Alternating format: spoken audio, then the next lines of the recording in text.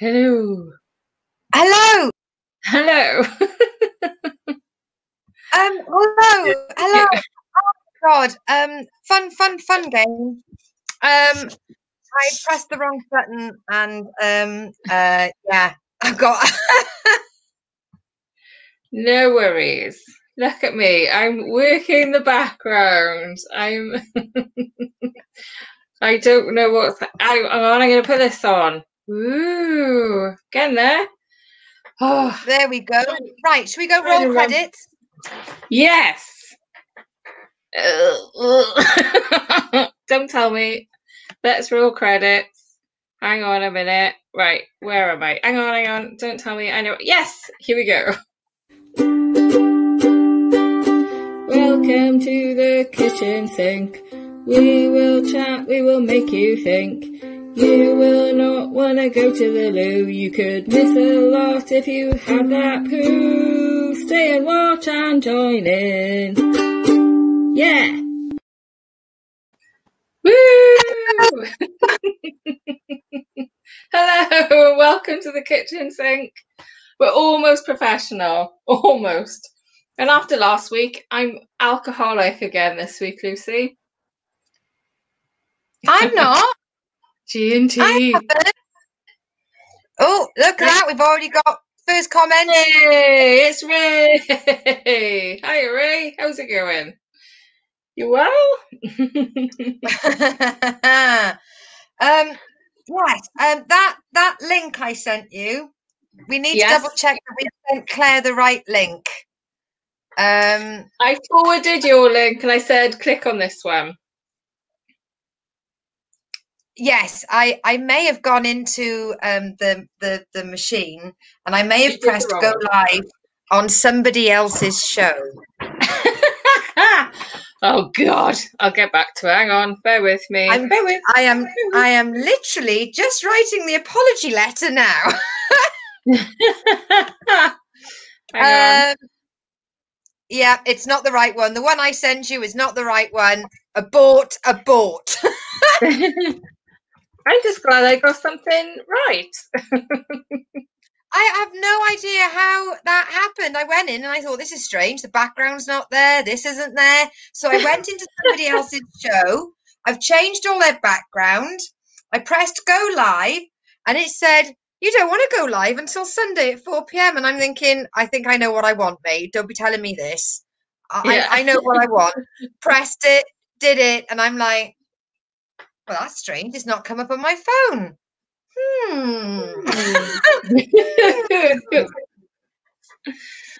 I've been a little bit of a space cadet today. Brilliant. That's all right. It's your turn, to be fair, isn't it? Ray, don't we always? Ray says, bit glum to be TBH, to be honest. So to be honest. TBH, WTF, IRL, everything's an acronym. Is that an acronym? I don't know. Do you know, I'm on water. Lemon water. An anachronism. I'm gonna drink the lemon water and save the pink G&T for when Claire comes on, because it's already gone to my head. Because I'm in a bit of a busy day and I haven't stopped to have my tea.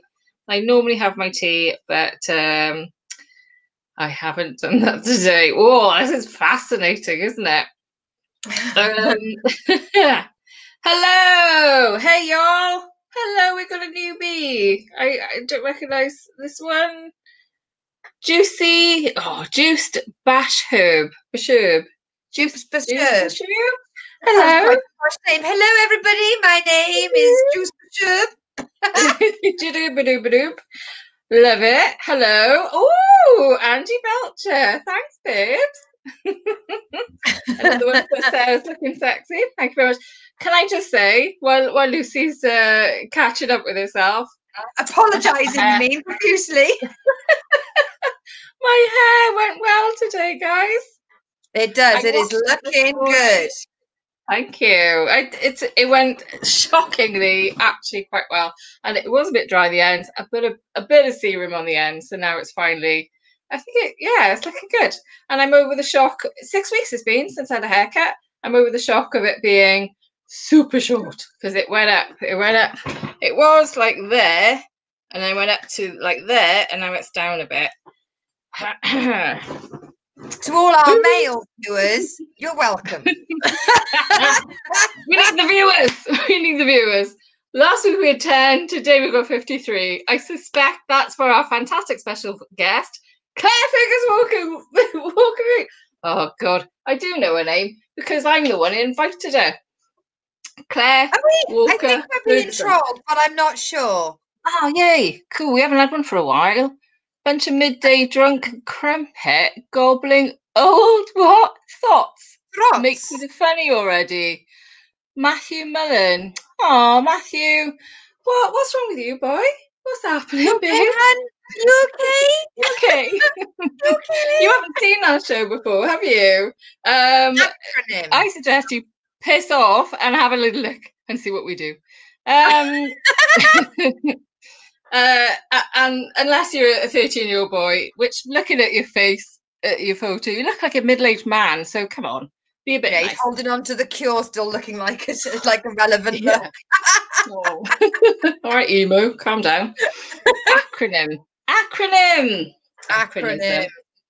Oh, do you know? So, don't come for me today, guys. I've had a bit of a day. Let me just say. Last time Sarah went to get a haircut, unfortunately, they did take a little bit more than they wanted, and due to that fact, I haven't asked her about her hair now in a good how many weeks? I think we've gone 3 weeks, maybe 2. Maybe 2 weeks with the hair. Well, according to Ray, my hair looks great. Thanks, Ray. There we go.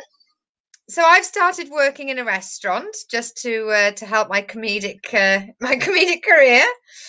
And I don't know how to work any of this into comedy routines, but I just when people don't finish their plates of food, because I was brought up a fat lass, I sort of take their plates and smile, and as soon as my back is turned, I'm like, what's wrong? Why haven't you eaten your food? What is it? Too good for it? Who goes out to a restaurant with a diet? Like, come on, sort your face out. Who's not eating their food? What food is it? It's what kind of food? What kind of restaurant are you in? And also, do you not want to be fired yet? I don't want to be fired yet, but I've told everyone it's a carvery, and the food is lush, absolutely lush. And I don't know how to make this work into a comedy routine, but why would you go to a carvery and order non-carvery food? Yes, that to me says psychopath. I'm a vegetarian/vegan most days, and I have to say I love a bloody carvery, obviously without the meat. But like, you can get, like, near me you got a Toby and there's just a shitload of veg, like £3. I've got a parsnip and have some thin gravy. Oh, it's I like the sauces, like the apple sauce, cranberry, just all the sauces on there as well. Fantastic. Do you know, I'm a little bit Angie's telling us I'm a massive CFW fan. Angie, you and me both. I love Clare Ferguson-Walker. I love Clare. She's amazing. So I can't wait for her to come on. Lucy's you're a bit of a newbie to Clare, aren't you? Yeah, I've enjoyed looking up reading the articles and watching the poetry and the stand-up. Well, the brilliant thing is with when we do our comedy reviews, it's usually something I know and then you know, vice versa, and we learn about new different comics. And for this one, this one is completely new to me, so I'm very excited. Yeah, I know that we're all artists. I know that, you know, Angie, you're an artist. I'm an artist. Claire is an artist. But I feel like saying but you know, Claire's a real one. She's like legit, like my friend Alex, like legit artist. Like not with the, you know, when anyone says artist, I've always mentally got the word piss in front of it. Claire does not even have the word piss in front of the word art. She's a proper, there's no she's a proper artist, so I'm a bit like, oh, and like like at the beginning where you're fangirling over lots of people. I'm a bit of a fangirl for Claire. She's just amazing, and yeah, she's so good. But I saw her. Well, anyway, no, let's crack on later on because we've got other stuff to catch up on. What was I going to say to you? Oh yeah, Ray doing an old Pink Floyd impersonation there. Yeah, so tell us more about your restaurant. Are you enjoying it? Absolutely, I am enjoying it. All the people I'm working with are absolutely lovely. And even though I haven't done sort of restaurant work for bloody ages, it comes back too quickly. You know, how am I going to cope? And the next minute, you've got 3 plates on your arm and you're throwing. I bet it's a bit like riding a bike. You just don't forget it, do you? No. And when the lady started, like the lady that started at the same time as me, is a bit older than me, but she's never ever done any restaurant work, and I was like, how? Everyone's up. Although I've done bar work. I've never done restaurant work though. If I'm looking distracted, it's because I'm trying to find the banner thing to take that bit down, but I suppose it can stay there for now, is it? Yeah, the Clare Ferguson-Walker bit. Yes. Oh, yeah, and to add to these, can I just say, if you're watching this going, what WTF is this bullshit, right? This is our show. This is what we do. So me and Lucy, we met are we on week 23 now? Thanks to the lockdown has given us many fantastic things. One of the things that has given me is Lucy Orchard. And because I used to, Ray, run Rafaz Comedy Club. It might still come back, who knows? But I interviewed Lucy for a podcast for it, and we were like, let's start a show. And this is it. This is the result. So the first half hour, so you got us till 6:30, waffling on about any old shit. And then we got Claire coming on at 6:30 to 7:30, and then 7:30 till 8-ish. Depends how drunk I get on my single G&T. And if Lucy's got stuff to do, we're going to review. We review a comedy show every week, don't we? And this week it is Joan Rivers' Don't Start With Me. And I'm really looking forward to that review as well, because I did not realise when I suggested it, because we take it in turns to suggest it. It was my suggestion last week. Did not realise. I was like, okay. Yeah, we'll chat about it in terms of aging well. Yeah, so she thinks it, she says it, but we'll come back to the review in the third section. Yes. So for anyone new, that's our show. This is how it's going to be. And look at us explaining what actually happens. That's cool, isn't it? Oh my god! It was like we're Hannah Gadsby. Well, I think we're having a mental breakdown. And then as if we're explaining the show as part of the show. Yeah, don't tell Hannah that I said that. We reviewed Doug, and she did 15 minutes of explaining the show before doing the show, which is part of her show. Remember that time? Yeah. No, it was weeks ago. It was week 4, wasn't it? Right. So I've got a gig tomorrow. Oh my god! What, IRL or online? IRL. Oh my god! Tell us all about it. I was so excited. I was just chatting to someone that we're going to have on in a few weeks, Clint Edwards, and he was saying about his first live gig, and it's just so exciting. Carry on, Lucy. Tell us all about it. I have decided go hard or go home. So I'm off to Fulham to do a roast battle. Oh yes! Oh, I'm looking forward to that. Oh, so are you all prepared? Are you prepped? Have you right? Have you spoken to the person you're going to roast? Will they Yes, cry? because he's my comedy brother. He's my comedy brother, so that's the reason why we're doing it. Right. It is so strange to sit on your own in a room. For people that don't know what a roast battle is, it's where you go up against another comedian and you're not very nice to each other for comedic value. Yes. Cheap shots and and barbed comments are what you need. Matthew Mellon, just to interrupt for those of you that are going to be listening to this on the podcast later, the goth is back and he's written, I wonder if Joan Rivers looks less like a skeleton now that she's mouldering in her grave. I don't know. 1 second. I'm just getting a message from from the grave from Joan. She could give a shit what you think. She's rich, even in death. She doesn't care. Maybe get in touch with Melissa. She might care. So for the roast battle, I've got my comedy brother who's on the same comedy course. I don't know if I've ever mentioned I did a comedy course, and it's with Phil Wadham. And it's so strange to sit on your own in your room with a pen and paper, thinking about somebody you really care about and trying to be as nasty as possible.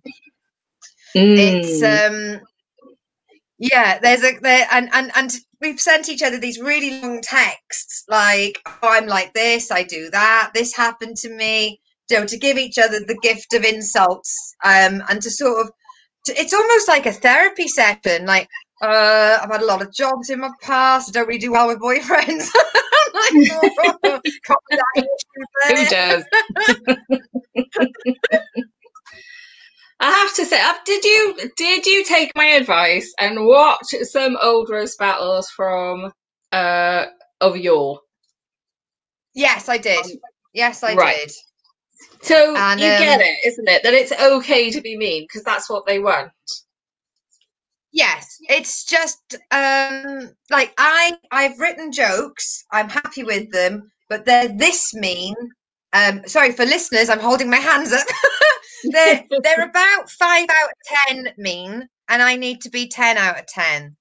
If that makes sense, I need to take it up a little bit. Have you got any? I feel like I'm domestically. Have you got any to hand? Maybe we could all help. Maybe everyone watching can, if you come up with a premise, maybe we can all come up with some suggestions to be even meaner. The other thing I think as well is usually you're on the left, aren't you? If I clicked the wrong thing, I'm a bit like no. It just means you went in. It just means you went in first. It's absolutely. This is how it used to be. Do you remember in the old days when we didn't? Remember when we were just on one you did everything? Yes. Right, come up with a premise. We've got plenty of people watching, and Matthew Mellon. He's been a bit mean already. This is one of the jokes. This is one of the jokes that I've discarded. Ooh, but if everybody writes it, it gives me there because I don't want to do my best material before the night. You know what I mean? Yeah. Right. So, all right. All joking aside, it's amazing to have. Oh, Hugh! Hi, Hugh. I've only got on. Hugh! Interrupt just the show. In time. Just say hello. Just hello. Hugh, her background is fine. Leave it. Right. So I've written. All joking aside, it's amazing to have Phil in our comedy troupe, and on behalf of all the group, all the girls, I just want to say, none of us are ever going to fuck you. It's not that out. Yeah, all you have to do is reduce the premise because you've got an awful lot of words there. You could literally put that down to, it's lovely to have you on board, Phil. By the way, just so you know, none of the girls going to fuck you.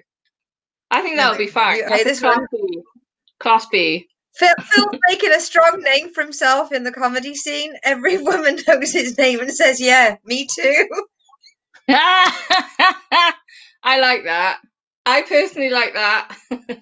What do you think, everyone? Hopefully we have some women watching as well as Angie. We usually just have a few men.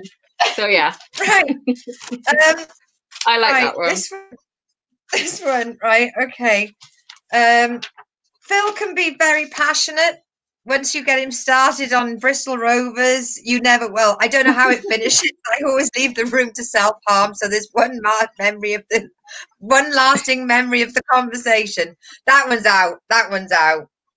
I It's don't too know. long, but Phil can be very passionate once you get him started on the Bristol Rovers.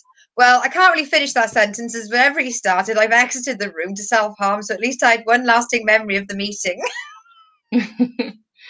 I reckon the self-harm needs to be at the end of the punchline. Yeah. Yeah. Ray it's says, just, I don't know.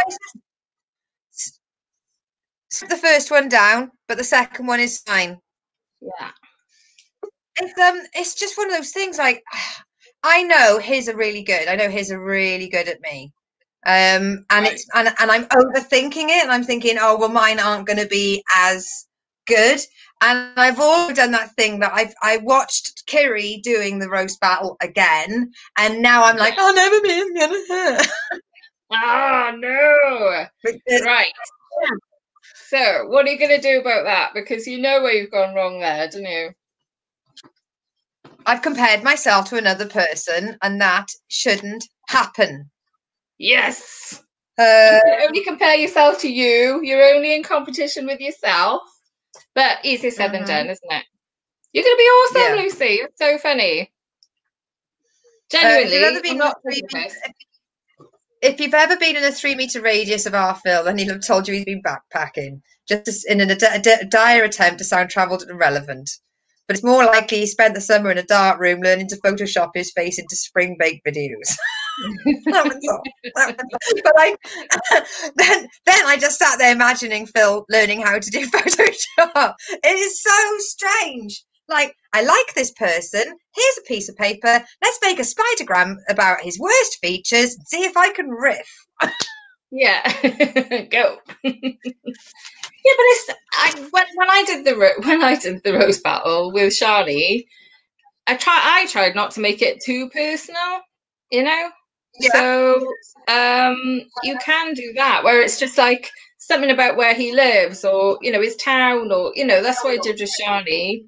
Mind you, she went for the jugular. She was brilliant, and in that circumstances, that's fine. Although I was in a roast for somebody's birthday once, and I did say he had a face like what did I say? Something like an old potato or something, and he did not take that very well. Oh, I think Matthew's not from around here. Brilliant. Where are you from, Matthew? I know. It's like it's like Miss Marple investigates, isn't it? Like limey female versions of Laurel and Hardy. How dare you! I'm not English. We're not English. We're from Wales, actually. Should I put my accent on? I was like, yeah, limey indeed. Oh, I. And we're not like Laurel and Hardy at all, because they were brilliant. and very physical. You twat. Yeah. Come on. Come on. If you're going to insult us, you can do better than that. Come on, Matthew. Right. Yeah. But also, where are you from? Stay with us. Talk to us about where you're from. I want to get inside. I want to figure out what's wrong with you. This is why I've chosen to stay single for 10 years. I can't do free counselling for another man ever again. Yeah, tell us where you're from. So I tried to have it that I had a gig Friday and Saturday, so to make going to London worth it. Oh, yes.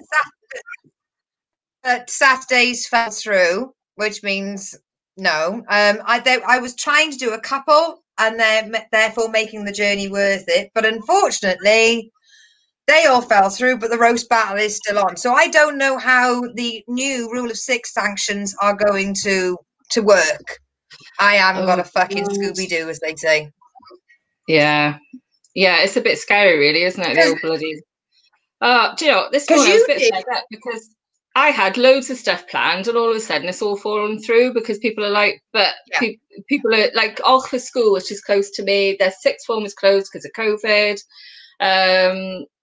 that was on the news today, apparently, my mum and dad said.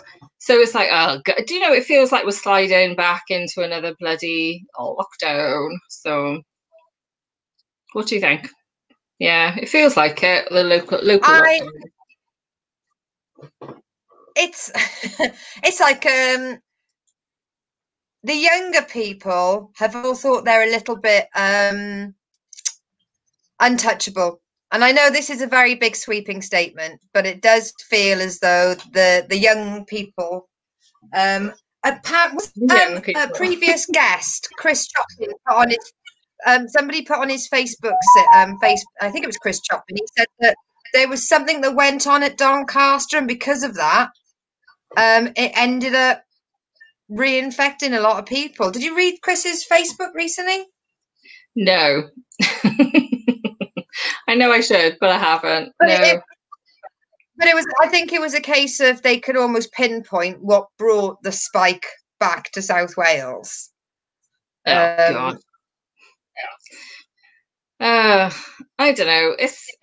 I just worry about saying, hey, it's this one group of people, because I was in the supermarket this afternoon and there were a lot of old biddies with the masks down here showing off their little nosies and getting very close. So, you know, it could be lots of things.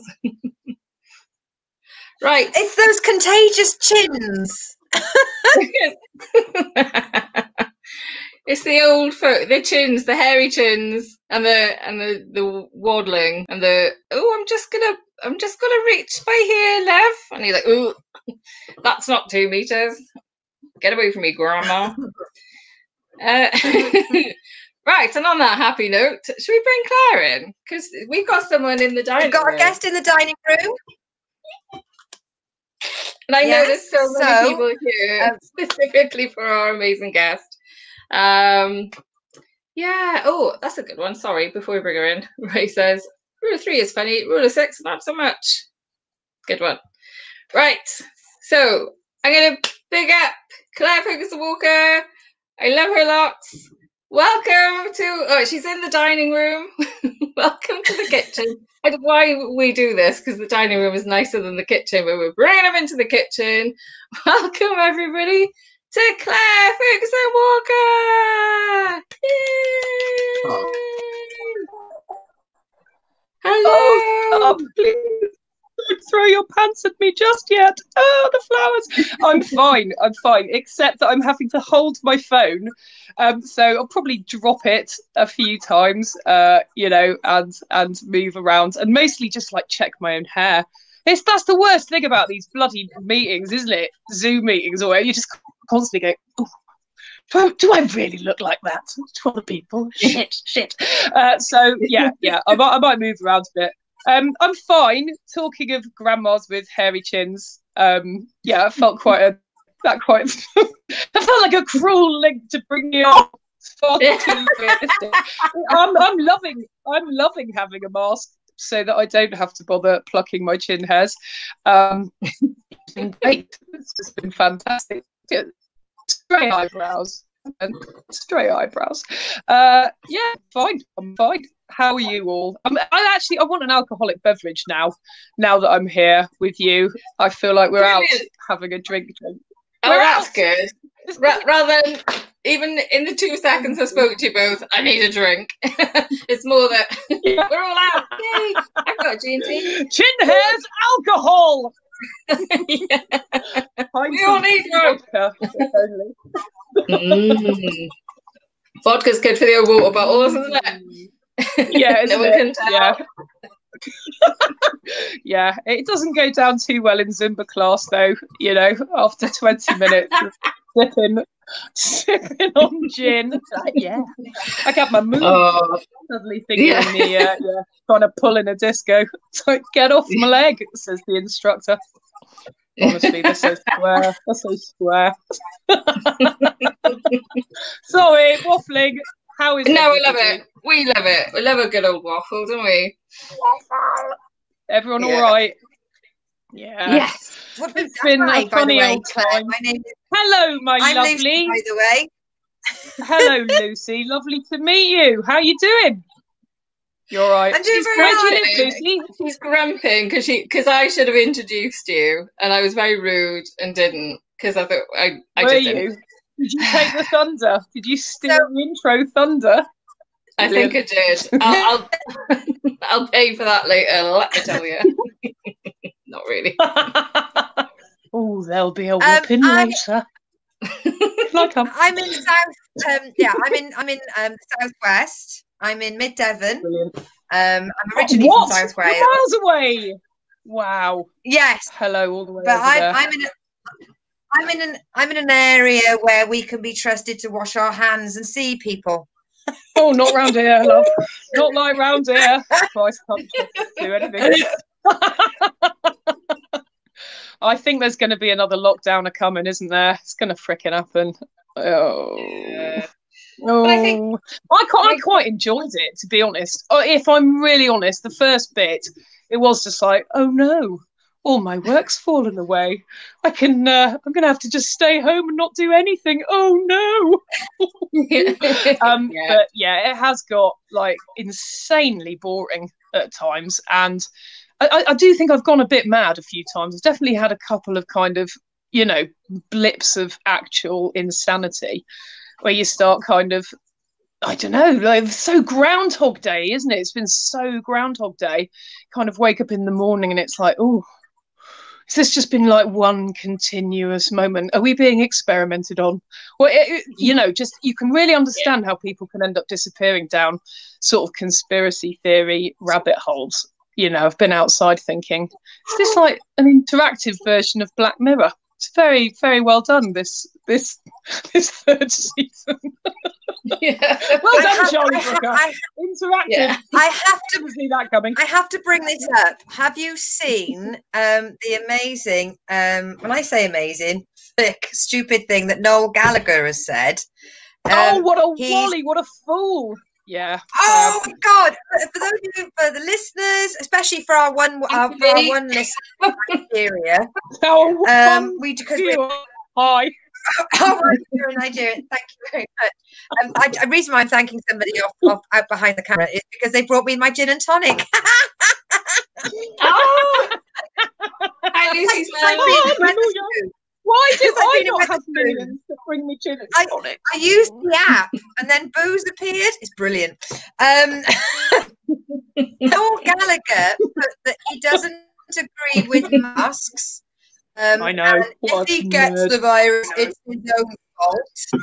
And because of that, that's why he's using private planes so he can get around the sanctions. Yeah, that's the reason why I've not been using private planes.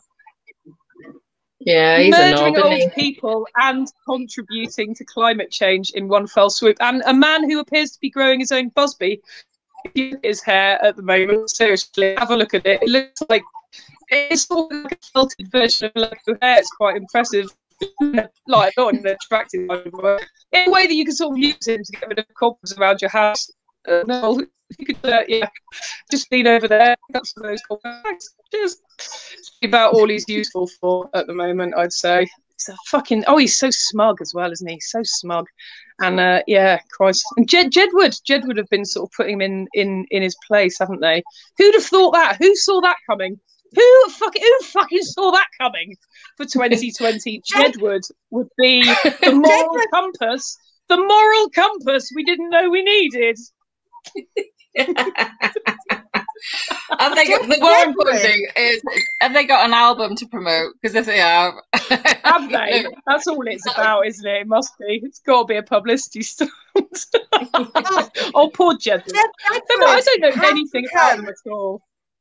Yeah, Jed would have become the social media voice of reason, and apparently one of the biggest jokes in Ireland is that Jim Core is an absolute fucking nutter, and he's a couple of steps away from signing up to David Icke's sort of way of thinking, sort of tinfoil hat and lizard people. Oh, and, reptilian people, the reptilian people. Yeah, Jim Core went on. Oh, wait, as in like the cause, as in like the cause. the brother of the cause. Yeah. Oh, Yeah. wow. Yeah. Him. Yeah, who Donna Eyre famously in the early 90s in an interview on some breakfast TV asked them how they knew each other. Love it. How do we know each other? Yeah, Jim bless her. Moore was going on about how the freedom marches were good in Ireland and how people should march to not wear a mask, and I think I think Jedward said something to him and he fought back, and I think Jedward went, I think everyone would agree there was no point you being in the band.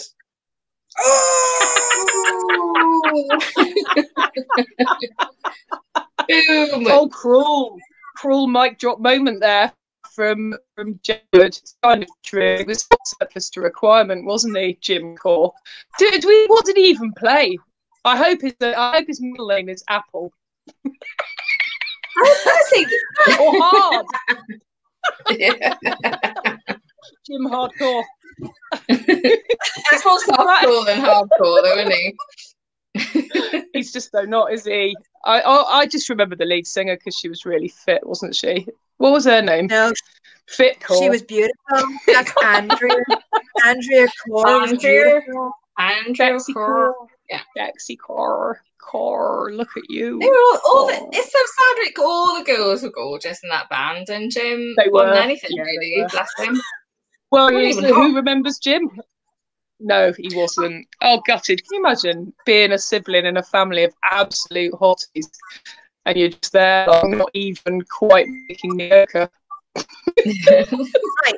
Oh, I feel sorry for Jim Core, even if he is a mask Ike. No, mask denier. No sympathy for Jim Core. No sympathy for Jim Core. No. No. No NHS. No, it's true. Oh yeah, it's true. When you start thinking of people being ventilated in the NHS, sympathy just goes out the window, doesn't it? It really does. Yeah, it's true. I just think his moniker, his name is James Stephen Ignatius Core.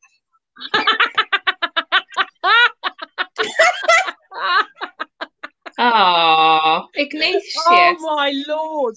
Ignatius. Wow, that just makes me think, look at anything cool. Ignatius cool. I think that's the most interesting thing about him. Well, it is. What's it again? Ignatius? No, I've forgotten it already. Ignatius. Oh, it's me fringe gone Ignatius, terrible. that's a type of rock. Fringe just great. It is. It's like the different. It's not sedimentary. It's the kind of rock that forms just under pressure, isn't it? I don't know. I only know about it because of the film. You can't throw a fact in that I watched a million times. That's like a Google moment, isn't it? I don't know, Ted. I didn't know I'd have to answer a series of follow-up questions to my one fact. I'll say yes then. Sedimentary rock. That's like layers, isn't it? It's layers. Yeah. I genuinely. Hi, viewers. Tune in to find out about geology. I can't even speak. Can't even say the word geology. It's geology, isn't it? The study of rocks. Yeah. Oh, right. A natural pause where no one knows how to follow that. No, neither do I. And over to Life on Earth with Diane. Sorry, Stop I have to check an urgent message. Someone message the show. Are we not allowed to swear, Lucy? I thought we were allowed to swear. I don't know. What happens if you swear to? Have you got like a number of swears that you're allowed? Is there like a swear quota? They have that, don't they? In some films, they can hear us swearing. Some films and TV programs, you're allowed some swearing. So you have to kind of think really carefully about where you F and Jeff all the way through, because you get like a quota. You get a quota of swear words, and once you go over it, I don't know, the and camera. You can swap swear words, can't you? You can swap maybe one F for two bloodies. Have they got they've got a value system? they've got a value system, with the C word being at the very top, one imagines, because no one wants to hear conservative. Hey! Brilliant. Thanks, here all week and the week after. That's my favourite joke in Hot Fuzz, is, you know, the bit where they're all put in, where they're all put in the swear box, and they just keep putting 50p's in the swear box, and then he says, yeah. I can't remember the joke, but I love it. That's my favourite bit. Rewatch Hot Fuzz, and it's quite subtle. It's quite a subtle little moment, isn't it? The swear box gag in Hot Fuzz. Yeah, genius. They're genius, those boys, aren't they? They're so clever. So prominence as they did. He did do a little tiny bit of stand-up at the very beginning, though, Simon Pegg, which honestly, Google it. It's worth watching. His timing's like absolutely spot on. But he clearly just leapfrogged. Was like, yeah, fuck stand up. This is actually really shit. I'm gonna make some films. The best quote Hot Fuzz is, if you want to be the big man in town, get yourself down the model village, yeah? Brilliant. Yeah. That's brilliant. That's brilliant. I live in a model village. Everyone behaves really well. Hey! Hey! Come on! That's like saying I love anal sex. I need everything to be in the certain place at the right time and touched in exactly the right way. Thanks. Just to go back, when you said about certain movies only being allowed certain swear words, can I be quite geeky? This is my little. Yeah, I love it. Man. Can we stop you, Lucy? No. We can't stop you, so geek away. Do we have actually a choice? Do we actually have a choice there? No, you freaking don't. When I say can I be geeky, what I really mean is shut up, because I'm about to be. I'm not geeky. So, have you seen the remake of The Hustle with Rebel Wilson? No. Oh, I have. Yeah, I love her. Ooh, is it worth watching? Okay. Right, so the people that do the ratings, I'd say so. Right, people that do the ratings for the movies, they wanted to make it an R rating because obviously they wanted to say that. What is R rating? What's R? I think it's an 18. Ooh, racy. A new rating. R for racy. Yeah. Yeah, racy. She took the MPAA, she fought them, took them to court and got it put down to a PG-13 because she didn't agree that the way they graded a woman's movie that used naughty words in the same way that they may grade a more masculine environment. Really? Oh, and interesting. And she won it. That's so cool. That's so cool. Yeah, that's a good fact, actually. That's a good feminism fact, that one. Yeah, she's a good girl, and she Rebel Wilson. Went in there with pages and pages of film transcripts and said, right, in the Anchorman, they said this, we say this, how come they're a 13 and we're an R? And she went through all the movies and she's sort of going, well, that says pussy, and that one says ball bag, and this one says... Beautiful. Well, and it's true, isn't it? I think, words associated with the female part probably, do elicit more sort of shock, don't they? It just does. As we say, the C word is like sort of considered the worst, isn't it? Whereas its actual meaning is like a trustworthy old friend, apparently, or one of its original meanings. I'm going to be one of my best friends. It comes from it's a Sanskrit word. Yeah, my best mate is a total one of them. Yeah, it's a Sanskrit word, though, isn't it? It comes from kundalini.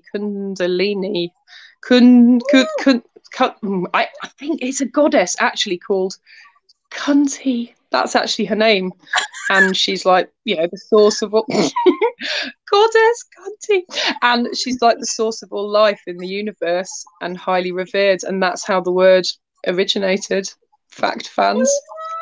That's a brilliant fact. Thank you. That's brilliant. Yeah, no worries. Yeah, it's an old Sanskrit word. Next time I'm shouting that at an audience member, I'm like, I'm not swearing at you. So Right. don't come for me. Not swearing. I'm referring to an ancient Muslim goddess, I'll have you know. How dare you? How dare you very much? Yeah. I've got to say, I do love my goddesses. Brilliant. And you are a goddess. Oh, God, love a walking goddess. with Goddess, Claire. Thanks. Yeah, the Venus of Willendorf. Yeah. Got the body of a goddess. Venus The of first Willendorf. time the first time you'll find the C word in print, though, it actually derives from the word quet, which was in Chaucer's Wife of Bath from the 1300s. Oh, I love that. That's a good one. That's Did a you good say literary fact. It was like quent, Quent, quent, and I had Quim. I had Quim. like Close quent, enough. but Quivering, quent. I have to say, of my English A-level class, when she pointed it out, Naturally unshaven. it's the only thing I remember from that lesson for that entire 2-year period. Is that So you could regurgitate it now. It was all worth it, babe. It was all worth it. Definitely. I have to say, for those, I mean, if Chaucer's watching, I think your writing is awful, and the only reason you're famous is because you're old. Yeah, 1 star, Chaucer. 1 star. 1 star. Although, Lucy, did you not hear last year's Archer's version of Chaucer? The Archers last year. Oh, Lucy, we're like going on a pilgrimage. Oh, we're off on a pilgrimage. We're pilgriming over here. Oh, Jazzer, get off my milk ground. It was the most action they'd had at Brookville. oh, various northern stereotypes involving animals. Let's go. Yeah. And very posh people. That's the Archer's way. Yeah. Oh, yeah, the Archer. Yeah, that's correct. Yeah. Have you heard the dreadful news? Have you heard? Actually, I've hardly ever listened to the Archers, but people who like it really love it, don't they? And I think there was quite a controversial. There was a bit of a really. Someone up there loves the Archers. Oh, look, it's all can't bloody do it. We love it. I love the Archers. I know, it's all counterintuitive. That's why I'm like holding my face weird, because anyway, I've got a better side and it's not the side I'm thinking it is. Why will that work?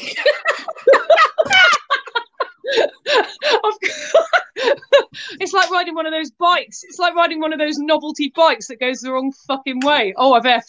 Hang on, I'll put some money in it. I'll donate some money to charity. We've been doing this for over 20 weeks, and whenever Sarah tries to work out how to point at me, she points the wrong way, and then to reverse it, she just keeps pointing the same way. Keeping doing it. She'll change hand and just keep pointing. Like, why isn't it working? It's working in real life. It's working. Right hand. It's because I imagine she's over there. That's why I kept doing that. Yeah. And of course, you're just pointing off to the edge of the phone. Oh, I'm so sorry.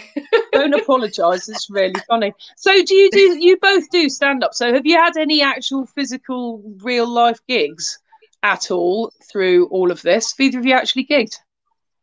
I've had one gig. Have you? Brilliant. In the park. In the park. It was a proper gig. It wasn't like I've had a tit full of this, I'm off to the park and shouting my jokes to the train. Right, you lot! I'm just going to pick up my megaphone and have some of this. Gags. Yeah. You over there! Any married couples in the house? Dragging a 3-litre bottle of cider with her. Have we got any lovers in? Anyone on the first date? Yeah. You look young. Stop fingering that girl. Why have I got all Archers on her? Stop fingering that girl. I did that when Lady Chaucer. We're going on a pilgrimage so that I may learn how to please my lady more.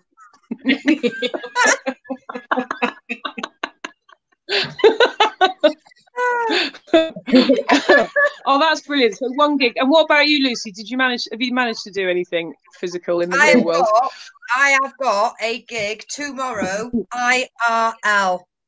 Oh, frickin' hell. No one's asking me to any gigs. It's not on. I'm actually gig jealous now. I've hardly done anything, but then I haven't really sort of put myself particularly forward for anything. There is that. I haven't made myself available. There is that. We're supposed to have learned sort of several languages and learned how to sort of play musical instruments, haven't we? Decorated the whole house. I decorated the room. I did. Can I show you my room? Sorry, Lucy. Yeah, have you decorated? In my room. Right. Have you okay. Decorated? So this is my office and spare room. It's a nice colour, to be fair. It's a lovely colour. That's lovely. Hold on to your hats, right? Look, yeah. This is office. Business in the front. Party in the back. Oh my god! Look at that! My favourite. I love Elvis. Sarah, she's gone. Oh no! She's so amazed by my fantastic room. Claire couldn't cope. Your majestic mint threw her out. Come back! Well, Claire's has I think her internet connection hasn't been fantastic, so hopefully it is just a temporary little blip, and Claire will be back. I'm just cracking onto Facebook. Come back. Joke Pit, if you're shy blum. We forgot this. Boom. What? Right. Oh, no. That's the least of our worries at the moment. Everyone, I'm hoping Claire will come back. Don't disappear, because Angie's asked for a poem. Hopefully, you know. I don't know what we both have a whole week between each episode, and every week we come flapping at this show like 5 minutes to go. I'm picking food out of my teeth, pressing the wrong buttons. Maybe she's just like, I've had enough. That's the last I need. Those two, they don't stop hanging on about the Archers. I'm off. Angie's asking me for a song now. Okay. I haven't done songs for years, but I'll try and think of one. I'm just messaging Claire on Facebook. Come back. If anyone's got eyes on Claire, please give her a poke. I had one sip of gin and the guest left. I didn't realise I was that vicious a drunk. Oh, I'm really freaking out now about tomorrow. It's been coming at me for so long. I'm now really nervous about it, but I'm fine. I'm calming myself. I'm centering myself. I'm wondering whether or not. Oh, she's in the dining room. Come back. Yes, she's in the dining room. I'll add her in. Yay! Was that the excitement of my decor? It just, my phone just couldn't handle it. It couldn't handle the pinkage. I'm not. Everyone's frozen though, so I don't know. Can you see me moving? Is it happening? That's better than it was before. Yes. Is it really? Yeah. Oh, brilliant. Okay, well that's cool. Hopefully, I don't know what happened there. Just a glitch in the system. Don't worry. I don't know. Deja vu, glitch in the matrix. Don't worry. These things happen. That me? Am I getting? No, that's me. These things happen. Was it you? Oh, that's all right. It was me. Sorry about that. Right, I'm going to put my phone on silent because when I have to ask then. We started chatting. Sorry. So let's Right. Let's actually ask Claire some questions. Sorry. I'm so sorry. I have just absolutely nervously just been silly. So you've been brilliant. You are brilliant. So I just like all the chatting. I'm just thinking of all the people that have come to. Oh, I've been awful, haven't I? Yeah, go for it. Ask some questions. All right, brilliant. Did you? I mean, for me, in lockdown, I've either been manically creative or the well has been well and truly dry. Like, how have you found actually dealing with lockdown? Because I don't know whether it's a female trait, maybe it's a comedian's trait, but if I'm not creating, I feel guilty for wasting the time, which makes me not in a very good mood. And then it just doesn't help at all. And it's like this cycle that you go around. How have you found it?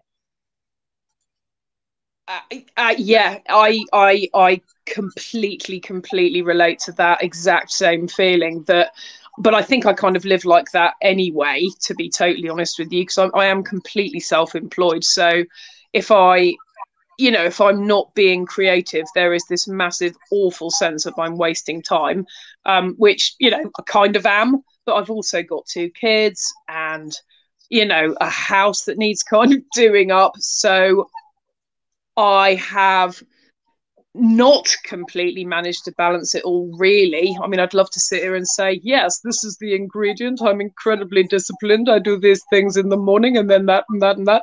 Not at all. It has been an absolute mishmash.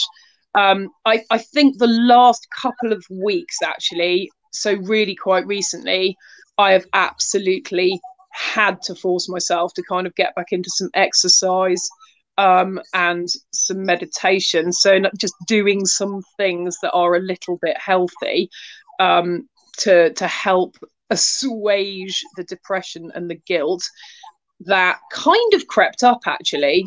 Like I say, I was kind of enjoying it at first, and then at some point I just realized I was feeling really glum, just so down in the dumps. And that definitely kind of got to a point of, yeah, you kind of need to get out of your pit now, love, and maybe do some things. So yeah, I've kind of had to force myself. It got to a point of like, just sort yourself out, love. So I've started going back to dance classes, which has just been absolutely amazing. And I can't believe I'd forgotten the difference that exercise makes, but it really can be the difference between feeling completely shit and feeling actually okay about life. So I would say definitely forcing some exercise in, shoehorning some exercise in has made a colossal difference.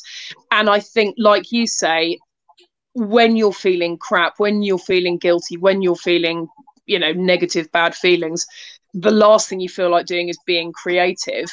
So I don't know about you, but I do really need to be, sound like a bloody diva. I need my white room and my lilies and my basket of kittens. Everything needs to be just so that it can flow. Otherwise the muse does not flow. And I think I do need to have a certain frame of mind to be able to get creative, and trying to force creativity when you're when everything else is falling down, it just doesn't work.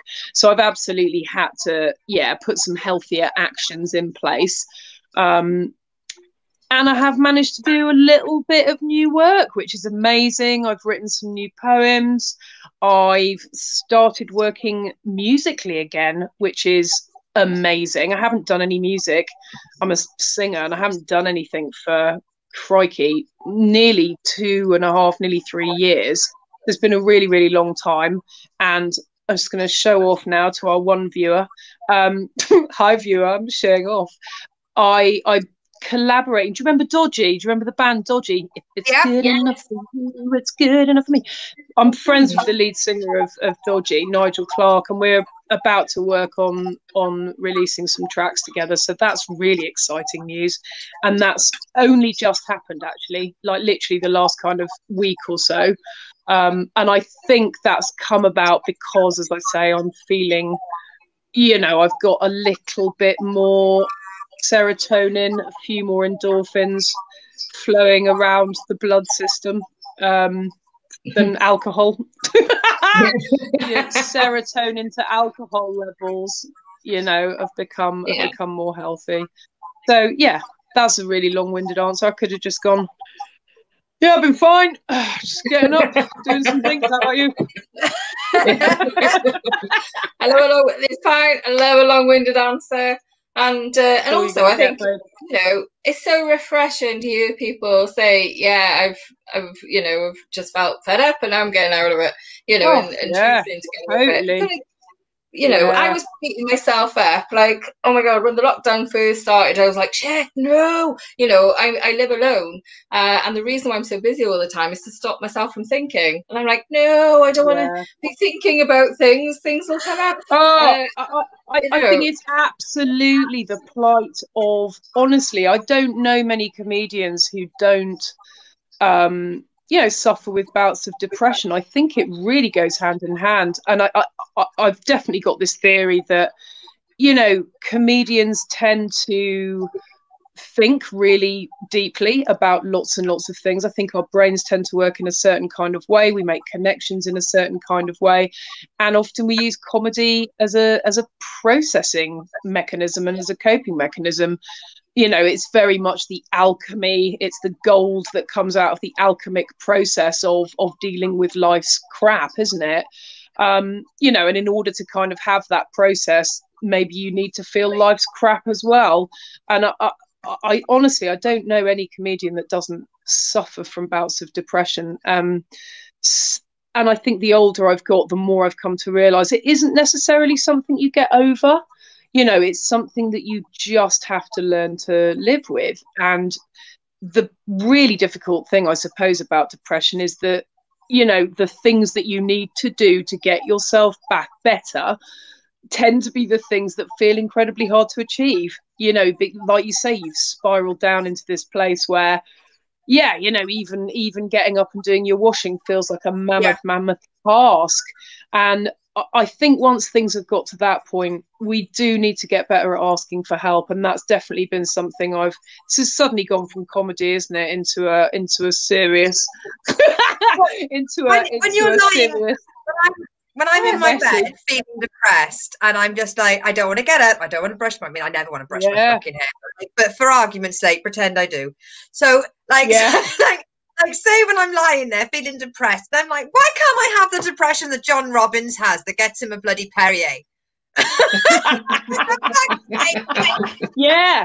Yeah, Nick, why haven't I got Robin Williams style depression that has me kind of manically bouncing off the walls and just being absolutely hilarious?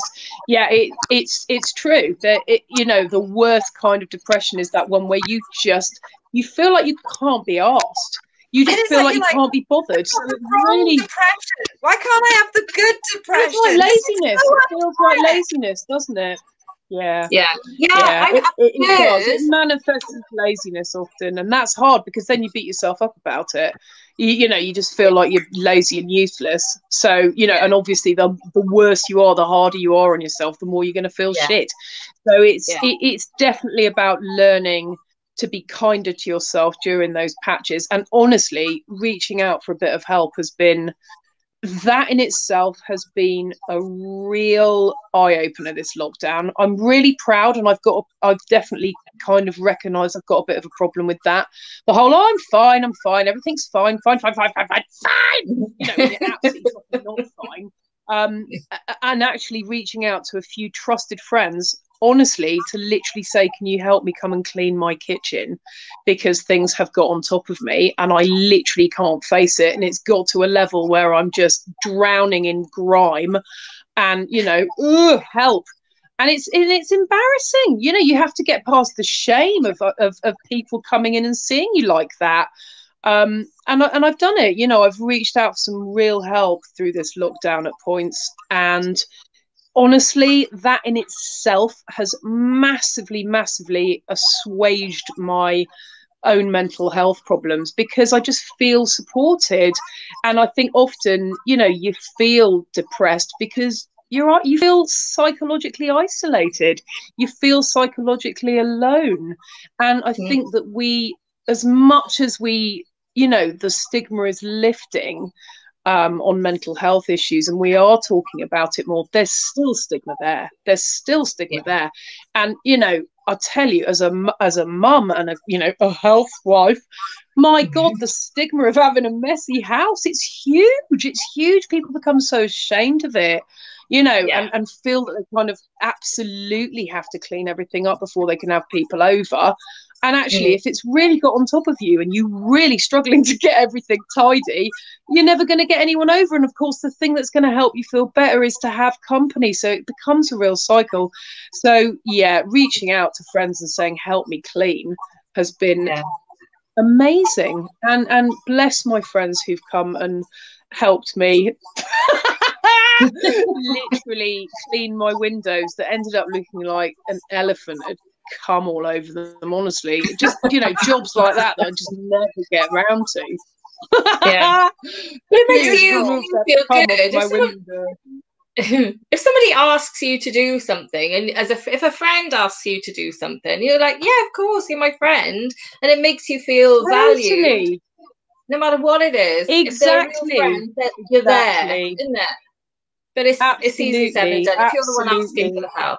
But it's to remember that there's definitely an art to it. There's an art to it. Exactly. When you reverse those roles and think, well, how are you going to feel if someone asks you for help? Exactly. You're going to feel like, oh, bless, you know, they've come to me, and it almost feels a bit special, actually. So yeah, it's so worth remembering that. It really is. But begging people for sex isn't quite the same. No.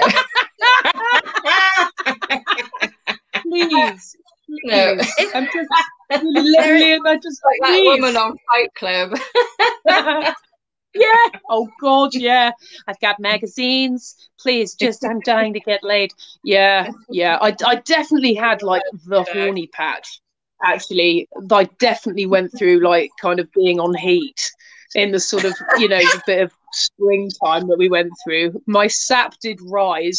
At one point, I kind of had that like real sort of, you know, when cats are in heat and they sort of stick their tail up and just go like that. I definitely had a bit of a moment of that. And kind of, and did sort of reach out and did some sort of flirty messaging with people. And yeah, Christ, note to self, don't ever fucking do that again. Seriously, it's during a time where, you know, a lot of people are probably feeling quite lonely and frustrated and sexually frustrated.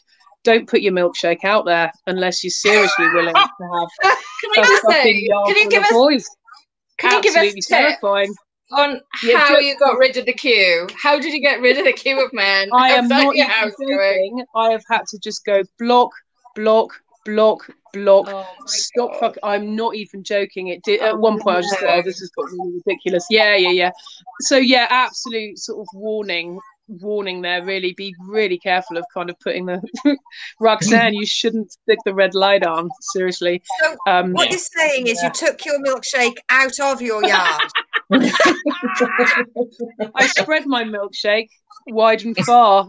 And it didn't always, it just got intense. It just got really intense. What felt kind of safe behind a screen suddenly didn't feel very safe when people were like, I'm going to come and see you, I'm coming to see you, I'm coming to see you. As soon as lockdown's over, I'm coming. It's just like, no, actually, please don't. I made a terrible mistake. Yeah. I made a terrible mistake. Please. Yes, I take it all back. I am, in fact. We're just having a bit of fun. Yeah. Can I ask you some questions from the viewers? Because I did ask earlier, and we've had some lovely questions. So I'm just going back up the thing to make sure we haven't. And I will just warn you, we've had a couple of people asking for a poem, but I know I haven't asked before the show, so I don't want to put you on the spot, but I've had a couple of people ask for a poem. That's we're very much about the consent, and we hadn't asked you. Yeah. Don't worry, that's fine. I'm like suddenly sweating, looking if I've got anything that I can grab and write something. I try and think. I've written, I mean, I put a new poem up on Facebook the other day, so that doesn't feel like a new sort of surprise at all. And I have been working on something very, very, very brand new. But I could, let me think.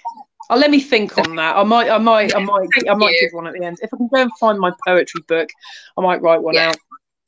I really said knock one out. Knock one out. Knock one out of the park. It's fine. Yeah. So Angie Belcher. Angie! Hi, babe. has asked, have you ever been backstage with a wanker whose politics we've all been backstage with a wanker, not always Louis C.K. Boom. Have you ever been backstage with a wanker whose politics are diametrically opposed to yours, and if so, how did you deal with it? We've been backstage with some of this.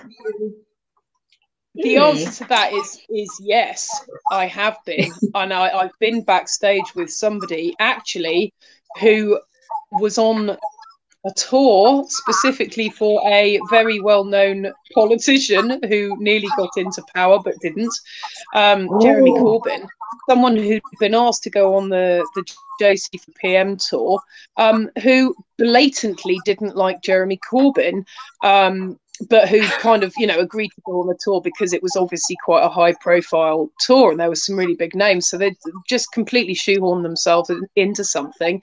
But were being really vocal about the fact that they actually really didn't like him.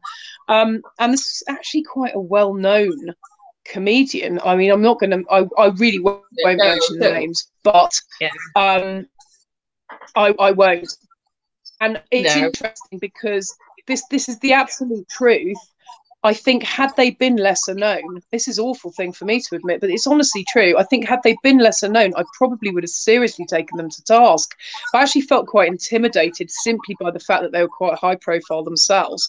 So I just sort of sat there probably with my mouth open, like, okay, wow, you're literally here on this tour and you don't actually like him. So kind of just politely listened, and tried to kind of, see it from their perspective. So I wasn't like a completely gutless flip-flopper. I tried to see it from their perspective and just gently put my own opinion forward that was, completely diametrically opposed. Do you know what? No, it actually was. Yeah, it was. It was a fella. Yeah. It was a man. Yeah. Would you Adam and Edith? I'm trying to think if I've ever met any absolute kind of full-on right-wingers where I've been at gigs, or who've, people who've been really, really vocal about things that are just like, wow, that's really not okay. Yes, actually I have. Although I wouldn't say that it was political. The one time I can remember being backstage with somebody who was an arsehole, he literally was sitting there with his sort of other mates. I was quite new on the circuit at the time, and he just started quite loudly discussing the fact that he just didn't think women were particularly funny, and that he'd never really seen a funny female comedian. It's just extraordinary, isn't it? You just can't believe that would happen. I was really surprised by the comedy circuit when I first got involved. I really, really was. I genuinely thought, hey, great, we're all funny. It's going to be the friendliest bunch of people ever. Hey, fellow jokers, let's all be friends. And I haven't found it to be like that at all. It's taken me a long time to find people in the comedy circuit that I really like and really trust. I've found it to be incredibly competitive at times and really catty, and one of the only times where I have absolutely felt my gender has been. Oh, you've pressed mute, Claire. You've pressed mute. Oh, I'll try and mute in. There we are.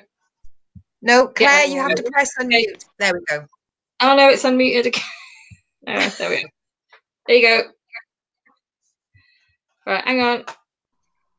There. Right. We can hear you now. No, I think it's Claire's end. Okay.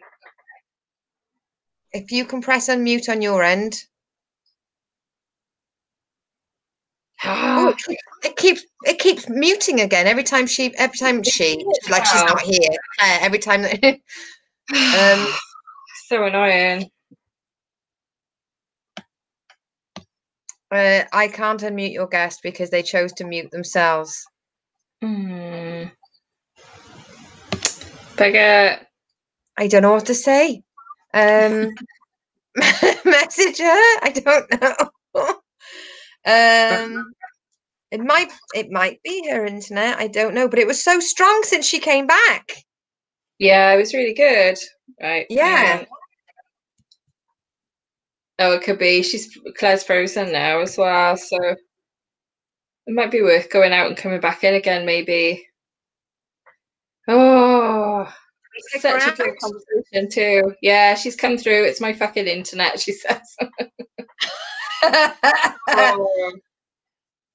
Oh, we can see a smile. Ah!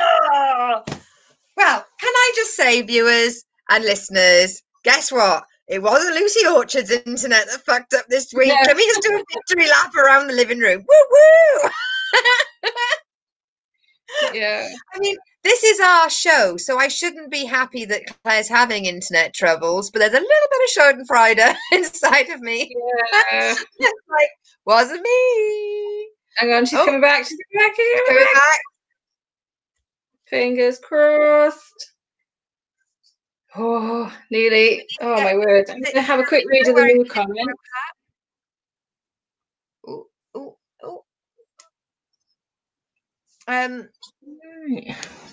Who's got a question for when we get Claire back?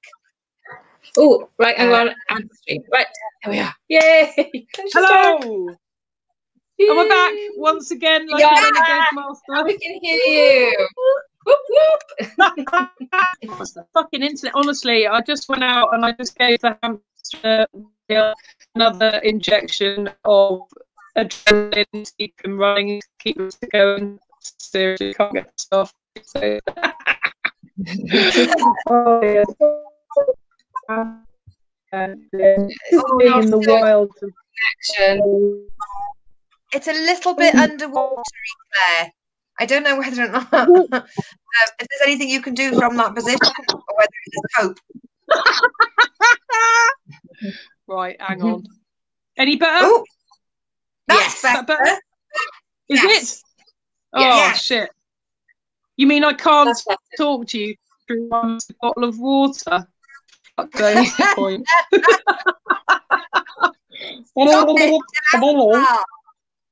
Right, what were we talking about? I can't even remember.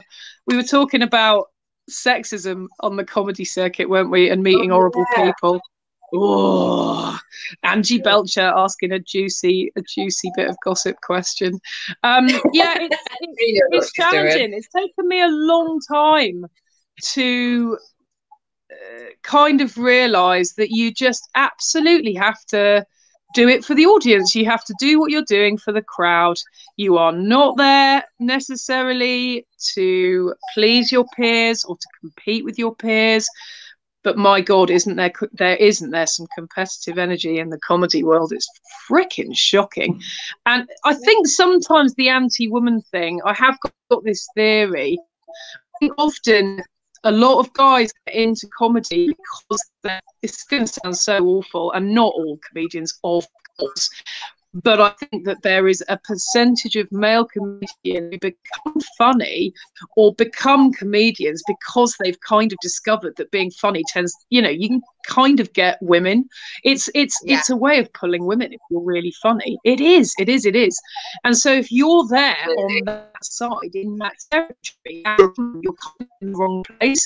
So some biological things just is like, wrong. You meant to be over there for me to pull, not here. This man place. I think it triggers a slightly caveman response. Not all men. Obviously, I have to follow that up. Not all men, and not all people who identify as men or as cavemen. Yeah. You're absolutely right. And I tell you what, I don't know if you've done any all-female lineups, but the energy is so different to the all-male lineups. So different. We're so supportive. It is. We're all there going, it's really different. And it's lovely. I love bigging each other up. There's a much more of a sense of camaraderie, I've found. Yeah, definitely. So yeah, I've done some funny women shows which I really, really enjoyed. I mean, I kind of got put off the comedy circuit a little bit because of it, a little bit because of that that kind of constant feeling of competitiveness going on. But I'm kind of hungry again to get back into it. I think in a way it's taken lockdown, it's taken to have everything removed, everything kind of taken away, to suddenly go, oh, I actually quite appreciated that. So yeah, I'm definitely going to do Edinburgh next year if it's on. I am so up for doing Edinburgh. Brilliant. Yeah. I remember when we chatted before about your Edinburgh. I don't know if you want to remember. About that. Yeah, and it just sounded horrible. But I love your show. It's brilliant. Oh, so bless your heart. Thank you, my darling. Yeah. Thank you so much. Thank you. I kind of got bored of it in the end. I actually genuinely got bored of my own show. It's like, oh, crying out loud. I've heard this so many times. So I kind of just had to shelve it because I wasn't enjoying it anymore. But thank you very much. But yeah, my first Edinburgh experience, I mean, oh, dear God, just so naive. My first ever Edinburgh experiences, I had an incredibly lucky break with Phil Jupiter's, basically. And when I know it's really lucky, I met him at a literature festival that happens quite close to where I live. And we got on really well, and I just totally flirted my way into his good books. I absolutely, totally admit that I just used flirtation to open some doors, which is a terrible thing to admit, but it's the absolute truth. And it worked. It worked. He offered me a gig, supporting him in his Edinburgh show, and at that point, I had only just started performing. Really, wow. I mean, I'd written poetry and stuff for a long time. I think my biggest gig at that point was like an open mic pub night in Carmarthen. I'm not joking. So from going to that to suddenly being offered this huge show in Edinburgh was, I mean, totally exciting, massive learning curve. And they really were big shows. He was doing the Free Fringe, so it wasn't even ticketed. So hundreds and hundreds of people in this venue, the Jam House, probably up to 600 or 700 people per gig. And at that point, I'd performed to about 10 people and felt like that was bloody loads. So talk about kind of in at the deep end. But it gave me this completely false sense of like, Edinburgh's easy. My God, I don't know why anyone makes a fuss. Jesus, you just turn up and there's like hundreds of people waiting for you. I was like, after the very first gig, like instantly wearing sunglasses and like, don't speak to me. You can speak to my agent. I'm clearly a famous person now. Out of my way. Absolutely went to my head, like totally immediately. It really did. It was awful. And but I completely got my comeuppance, because when I took my first show up there, honestly, I don't know what I was thinking, but I had no genuine experience of what it was like to be basically a nobody and promote a show to thousands and thousands of people amidst thousands of other kind of unknown people. I hadn't actually had that experience, so I sort of thought, oh, you just advertise it on Facebook and you'll be turning them away. I'm very sorry, but you didn't get here soon enough. It's already full. And of course, not like that at all. You have to be absolutely selling yourself. And I discovered I was actually really shit at it. It's without a doubt, that's a type of performance in itself, and it's a type of skill in and of itself, who actually Angie is fantastic at, and I've really learned a lot from Angie Belcher. She's brilliant. She's just fearless, and she enjoys going up to people and selling herself. I am not at all. I found it really embarrassing, and I felt like I just didn't really have anything spectacular to sell. Do you know what I mean? And that year, honestly, the thing that stands out for me, there was this show called Follow the Fawn, and it featured this phenomenally beautiful camp gay performer dressed up as a fawn, glitter all over his nipples and beautiful prosthetic makeup, with all these women in like thonged bikinis following him, promoting this show, which was obviously like this like amazing burlesque cabaret show. And I just felt like in my mind that was the level, that was the benchmark of amazing that was happening at Edinburgh that year. And next to that, I just felt it just felt like I was offering people a turd sandwich compared to that. It's like, why would you want to come and see me? It was like, do you want to come see some poetry? I'm afraid there's no glittery nipples, so why would you even bother? It was just a shit experience. So I was crap at selling it, so I hardly got anybody in. So on a lot of days there were no shows, and of course the build up to Edinburgh, everyone's so excited that you're going, you know. Kids made a massive fuss. I did like a big fundraiser before I went and raised a load of money. So I went up there feeling so kind of full of promise, and this is it, I'm going to be discovered and it's just going to be amazing. Of course, you know, 5 days in, yeah, exactly, 5 days in, you're just having a nervous breakdown, sort of sliding against the window of a kebab shop. You're like, my dad was right, I have not come to anything in my life. Yeah. Terrible, really depressing. But it really knocked me. It really did. It totally knocked my confidence. I really had to work hard to kind of get back on, you know, on the unicycle of comedy after that, because it was fucking humiliating. It was just so humiliating. Yeah, and people messaging me while I was there, how's it going? How's it going? Be like, I'm in a room and nobody has turned up at all. So that's how it's going. That's how it's going. Day after day. I think it's humbling. It's painful. It is painful. Humbling is the word. Humbling is the word. I had a very similar experience, and it wasn't until I was like, yeah, it'll be fine. And thank God I was only there for a week, because I was like, yeah, like you. I was like, I had a 15-seater room, 15, right? And I'm like, I can get 15 people in, no problem. Oh my God.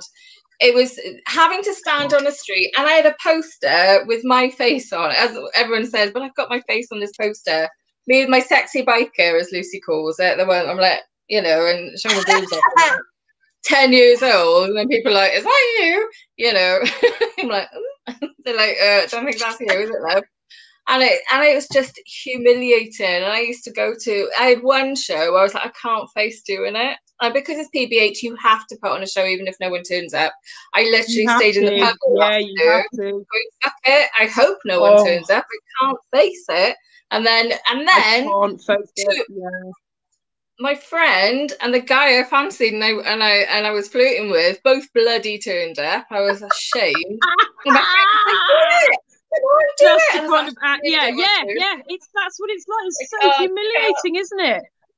Yeah, I know. And you have to try and style it out. You have to try and style it out in front of people you fancy. The same thing happened to me. A couple of people who I quite fancied turned up, and there's like absolutely no one there. Oh God! And the other thing that fucking happened, I got like the dreaded fringe flu. I just got ill almost as soon as I got there. I remember like getting off the train and like my glands came up as my feet sort of hit the platform. It was just like, oh, I feel fucking shit. And of course, you know, doing a spoken word thing, the last thing you need to go is your fucking voice, isn't it? But by about day 6, I was really struggling to talk. I mean, I sounded like Barry White. I mean, I sound a bit like Barry White anyway, probably really sort of manly. I was down here somewhere.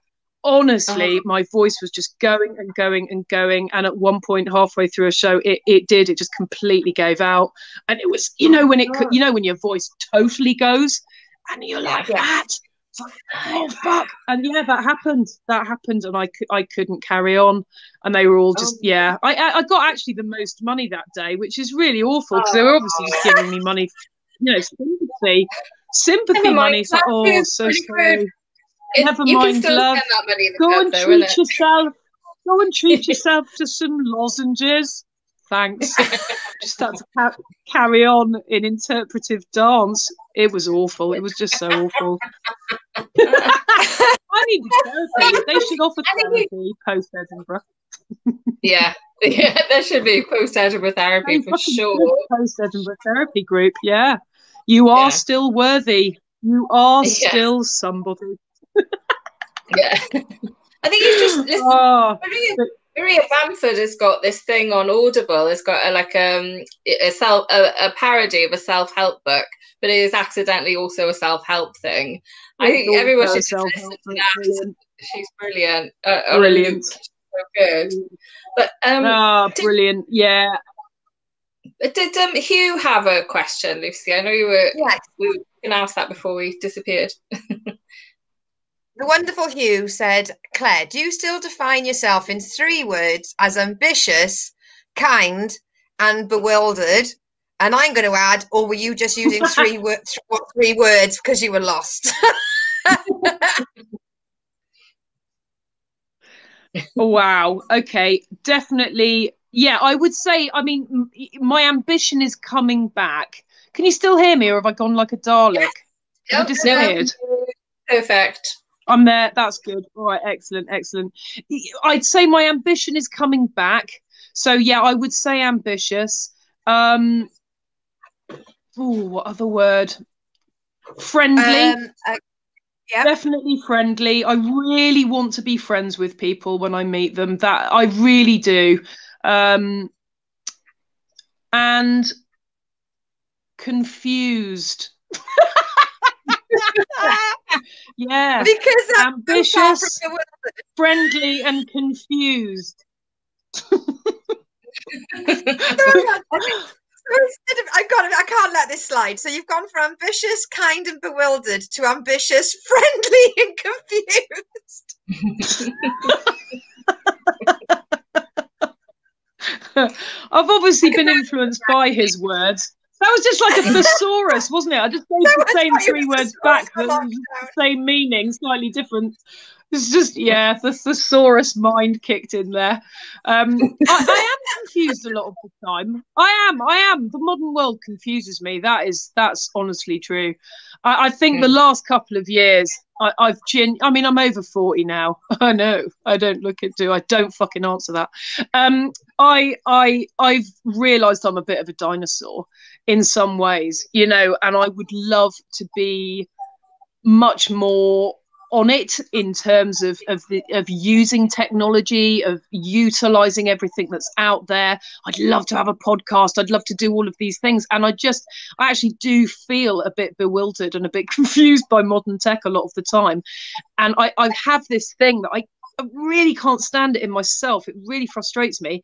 If I can't suss something out really quickly, I'm like a child. I'm like a sort of 3-year-old that can't tie its laces yet. I just go, oh, fuck it then, I'm not fucking doing it. And we'll kind of throw it out of, you know, throw my toys out of the pram. And it's one of my worst traits is that I really struggle to learn new things. You know, it's like, I know that I'm good at the things I'm good at, if that makes sense. But actually, there's loads of things I want to be able to do. And that's my goal actually for next year, or maybe even the rest of this year, or maybe even just the rest of my life, is to just really stop getting so angry when I can't do things and just take the time to be patient to learn new things. It's a ghastly trait. It's a ghastly trait, and one I've definitely got off my dad. My dad was like it. Really, he was really arrogant, my father, and he wanted to be brilliant at everything, and he hated the idea of being a beginner at anything. That really, you know, he was so sort of arrogant. And I don't think I'm not arrogant in the same way. I can totally confess and admit that I'm shit. But that response, like there's books and books of things written about things I'm shit at. But there's, you know, the same response of frustration is still there. And I'd really like to deprogram my mind. Actually, I watched this amazing thing about reprogramming the human mind. I watched it the other day on YouTube. I found it absolutely fascinating. It was talking about how our subconscious conditioning, like our mapping that gets laid down from when we're really quite young, that's mostly what drives us. That's mostly what we're kind of working with. And that actually the way that we deprogram ourselves of our negative things is just to lie to yourself. Just lie to yourself. Just tell yourself that you are not the things that you are, that you literally kind of fake it. It's a fake it to make it kind of idea, but that your subconscious does not know the difference. So if you are constantly telling yourself, I'm really happy, I'm a really happy, really patient, amazing person who picks things up really, really quickly, and you keep telling yourself that over and over again, actually it will start to embed itself into your subconscious and you'll start behaving in that way. And I'm really giving that a go at the moment, this kind of reprogramming of myself. So that's probably been the most useful and positive thing I've done thus far, I think, actually, apart from asking for help, is the personalized deprogramming program I have myself on. Wake up in the morning, I am happy, I'm really happy. There's a TED talk with Amanda Palmer about the power of asking. The art of asking. The ask of asking, which is fantastic. So many of our viewers are having trouble. I know that we had Random Maestro also really picked up with your comments about getting bogged down by not tidying up and asking your friends. So Random Maestro, if you ever get a chance, go on YouTube, on Tinternet, and look at The Art of Asking by Amanda Palmer. I don't know why I went northern on that one.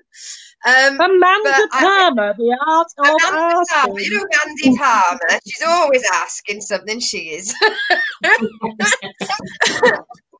She's known as a big asker, isn't she? Bless her heart. Am I allowed to do a famous name drop? She came to stay with me. But it's honestly true, and it's really interesting, right? There's a real connection here. I saw that video before I knew about her music or anything else that she did, because I was doing mentoring at the time about business startup, and actually was starting to talk about crowdfunding in the early days. And of course, her whole video is about the fact that she crowdfunded her first, well, it's not her first album, but one of her albums. She got dropped, didn't she? Her and the Dresden Dolls, they were dropped by their record label, and she decided to crowdfund her next album, and it was an absolutely enormous amount of money, wasn't it? It was like $500,000 or something just from crowdfunding it. So obviously became this real expert on crowdfunding and asking for help. And so I got introduced to that video because I was starting to do stuff about crowdfunding, and found it is absolutely amazing. It's a really moving video, and she's a really intriguing and interesting character. So I kind of got into her music a little bit. And then when I was in Edinburgh having my really awful time, my eldest daughter sent me a video by her, one of her songs, which has become one of my favorite songs. And it's a song about becoming the person that you were always meant to become. It's such a moving song. It's so moving. It's all about her. One day I'll lose weight, and one day I'll do this, and one day I'll do that. But suddenly I realized I already am the person I was always meant to be. I found it incredibly moving. And I remember at the time in Edinburgh thinking, I would love to meet Amanda Palmer. She's just really incredible. And I always set this intention, put it out into the universe of like, I am going to somehow come to meet Amanda Palmer. I really want that to happen. I really want it to come to pass. And then actually just ended up becoming friends with Andrew O'Neill, the comedian who supports Amanda sometimes on tour. And 2 years ago, he contacted me to say that they were gigging in Carmarthen, and they were looking for a place to stay, and could they please come and stay? So obviously I went, oh, I'm really sorry, I'm going to be busy that night. No, obviously I was like, oh my God, yes, yes, you can. And they came to stay, and I got the fucking day wrong, right? I thought they were coming on a certain day, and then Andrew messaged me to say, is everything still all right for tomorrow? At which point, obviously, with my messy house, I was like, holy titty fucking shit, no it isn't, and went home, and I actually cleaned manically for about 72, well, it wasn't 72 hours because there aren't 72 hours between a day, is there? 24 hours straight. I literally stayed up all night and cleaned my house from top to bottom, and sort of had a slight nervous breakdown, actually, so that when they visited, I'd sort of gone mad. I actually gone a bit mad, but Amanda Palmer came to the house, and and I met her, and she was really nice. She was really down to earth, and I was kind of expecting her to be this crazy party person, But she wasn't. She wanted an early night, but I did have to take her around the house just because I thought, if you don't go round and have a look, what the fuck was the point of me cleaning my skirting boards at 4 o'clock in the morning? Please, Amanda, look and observe the lack of spider webbing through my lounge. But yeah, amazing experience. And she took loads of photographs of my sculptures and sent them to Neil Gaiman, her husband, who was a massive influence on me as a teenager. And he messaged back to say that they were absolutely amazing. So yeah, that was a really lovely experience. Yeah. Show off, that's me showing off. So great. Famous friends. As beautifully as Dawn French telling the story of the Queen Mother coming to her house. That was really lovely. Yeah, that was in her book, wasn't it? Wow. Yeah. Oh, that's awesome though, having Amanda Palmer around. I'll have to check out her music. I don't think I've heard her music before. It's really, it's great. It's great. Start with Map of Tasmania. Right, I'm making a note. Yeah, Tasmania. Because I'd like that that YouTube that you were, how to deprogram yourself. So I'm after the link for that. I love all this stuff. I love it. One thing that really is so helpful, isn't it?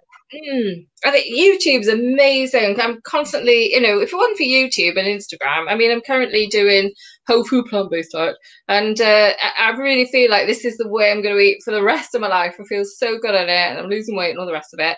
But also, one thing, a really weird thing. What are you doing? Repeat. What? Do you really want to know? Yes. Buy the starch solution. Well, don't buy it, actually. Literally, every single meal, half your plate is the low calorie density. Sorry, I'm plugging my laptop in. Low calorie density veg. So all your veg, that's 100 calories per pound. And I could tell you, I'll message you. I'll give you a shitload of information if you want. Yeah, do it. Half your plate. You look fantastic. You look great. Oh, thanks, Boo. She's glowing, isn't she? That's good. Glowing, isn't she? She's glowing, isn't she?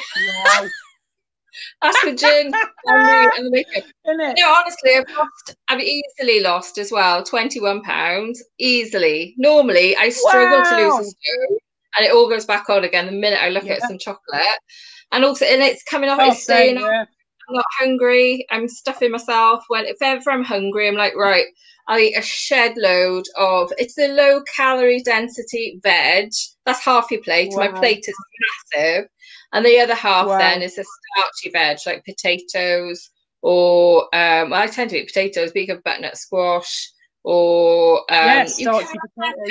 Pasta, but as low process as possible, and no meat, no dairy. It's basically vegan, but but it is full. But you're full. That's the main thing, isn't it? It's feeling full.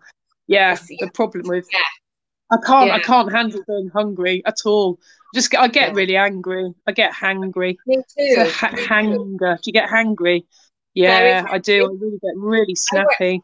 I was in a work meeting once, and I lived in Newbury, and on a Friday we had to go to Watford, which was a good 3.5 hours away, right? So I would pick up a McDonald's breakfast and eat it at the meet. I'd be stuffing it in at the meeting because, I'm like, at 8:30. And my manager took me to one side and said, you can't eat in the meeting. And I was like, where I'm coming from. You can't stop me from eating. Not thinking, well, actually, maybe I should eat it on the way. I fucking quit. You'll have my resignation in the morning. I've got an answer to that. I fucking quit. Wow. All same. Yeah. I have to eat straight away in the morning. Some people can't eat first thing, can they? I don't understand those people. I don't understand you. You're from another planet. I'm like, eat now, food now. After I've told myself I'm happy. Morning, I'm happy. I am a happy, tidy, amazing, friendly person. And now I must consume. If I've got paid breakfast with the hotel room, nothing is stopping me from having that breakfast. I can eat I can eat a breakfast if it comes with the room. Been paid But for. usually, Brilliant. first thing in the morning, coffee and silence. Yeah. Coffee and silence. Oh, I dream of that. Coffee and silence. I love it. It's a good name for an album, isn't it?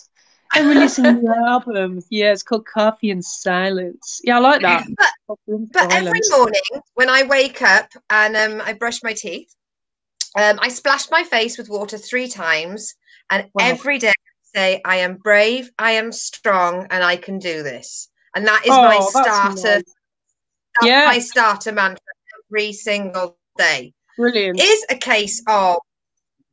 case of fake it till you make it. I can't agree with you more strongly. You know, tell your face. If you tell your face. That's a good tell your face it's fine. Tell your face and it's got this and it can do whatever it wants within legal reason. Oh, we're being trolled, guys. We're being trolled. I wasn't going to mention the troll because it's a shit troll. He's not even trying. That's pathetic. It's pathetic. He's half right. What? It says Lucy is a lesbian, but the thing is, it's not that I'm a lesbian. I just have not had very good experiences with men, and the lesbians won't let me join the club on that basis. It's not much of an insult, is it? Lucy's a lesbian, and it's like, oh, ow. He's not even trying. It's pathetic. I think English might not be their first language because the trolling is very short and a bit pathetic. Oh, come on, more. I don't bother engaging really rubbish trolls. It's a terrible troll. You need to try better, Luke. Yeah, just message back. See me, must try harder. 1 star. Yeah. I wouldn't give a like half a star. Half a star. Oh, come on. I've got to do some of this. That's just like your opinion, troll. That's just like your opinion. It says I'm not brave, I'm not strong, and I can't do whatever I want because I have autism. Mate, have you seen me do mental arithmetic? I am shit. Oh, are we laughing at his? No way. Did we just laugh at his, or was he trying to say you had? Did we just do an un-PC thing? Ha ha! No. You've got autism. Ha ha! No. Oh, I see the headlines now. This is why I'm not engaging, because I only engage with good trolls that bother to try. We haven't had any decent trolls. I'm an autistic lesbian. Is that all you've got? Jesus. Jesus, wet. It's called me. I mean, this day and age, that's a fucking badge of honour, you fool. Yeah. Hang on. He's just called me Hannah Gadsby. Winner! Yay! Congratulations. Oh, she's fucking great. Oh, she's fantastic, isn't she? Yeah, she is. Well, that's an absolute compliment. Thank you very much. The troll has turned. Bless him. His troll is so bad, it's become complimentary. Fantastic. Can I? Yeah, I'm jealous now. Yeah. Can you what? Yeah. Bio? Yeah. Can I put that on my bio? Yeah. I mean, that is a quote. Of course you can. It's Hannah Gadsby for the autistic generation. Hannah Gadsby for the autistic generation. Yes. Devon's Brilliant. answer to Hannah Gadsby. That's fantastic. Hannah Gadsby. Brilliant. I mean, last week I was compared to Norman Collier, which is a stand-up comedian from the late 70s. So I mean, I'm coming. I'm doing leaps and bounds here. You're coming round. Come up, mate. Your star doth rise. Your star doth rise. How many viewers have we still got? Are there still people actually watching this? Brilliant. I've got to be honest, Claire, we've got our highest viewing figures, so that's why we don't give a fuck about the trolls. Have we got our highest viewing figure? Oh, brilliant. Oh, shall I give him a tit? No, don't worry, I'm not going to do that. honestly, we don't need to. We got lots of viewers. We don't need to.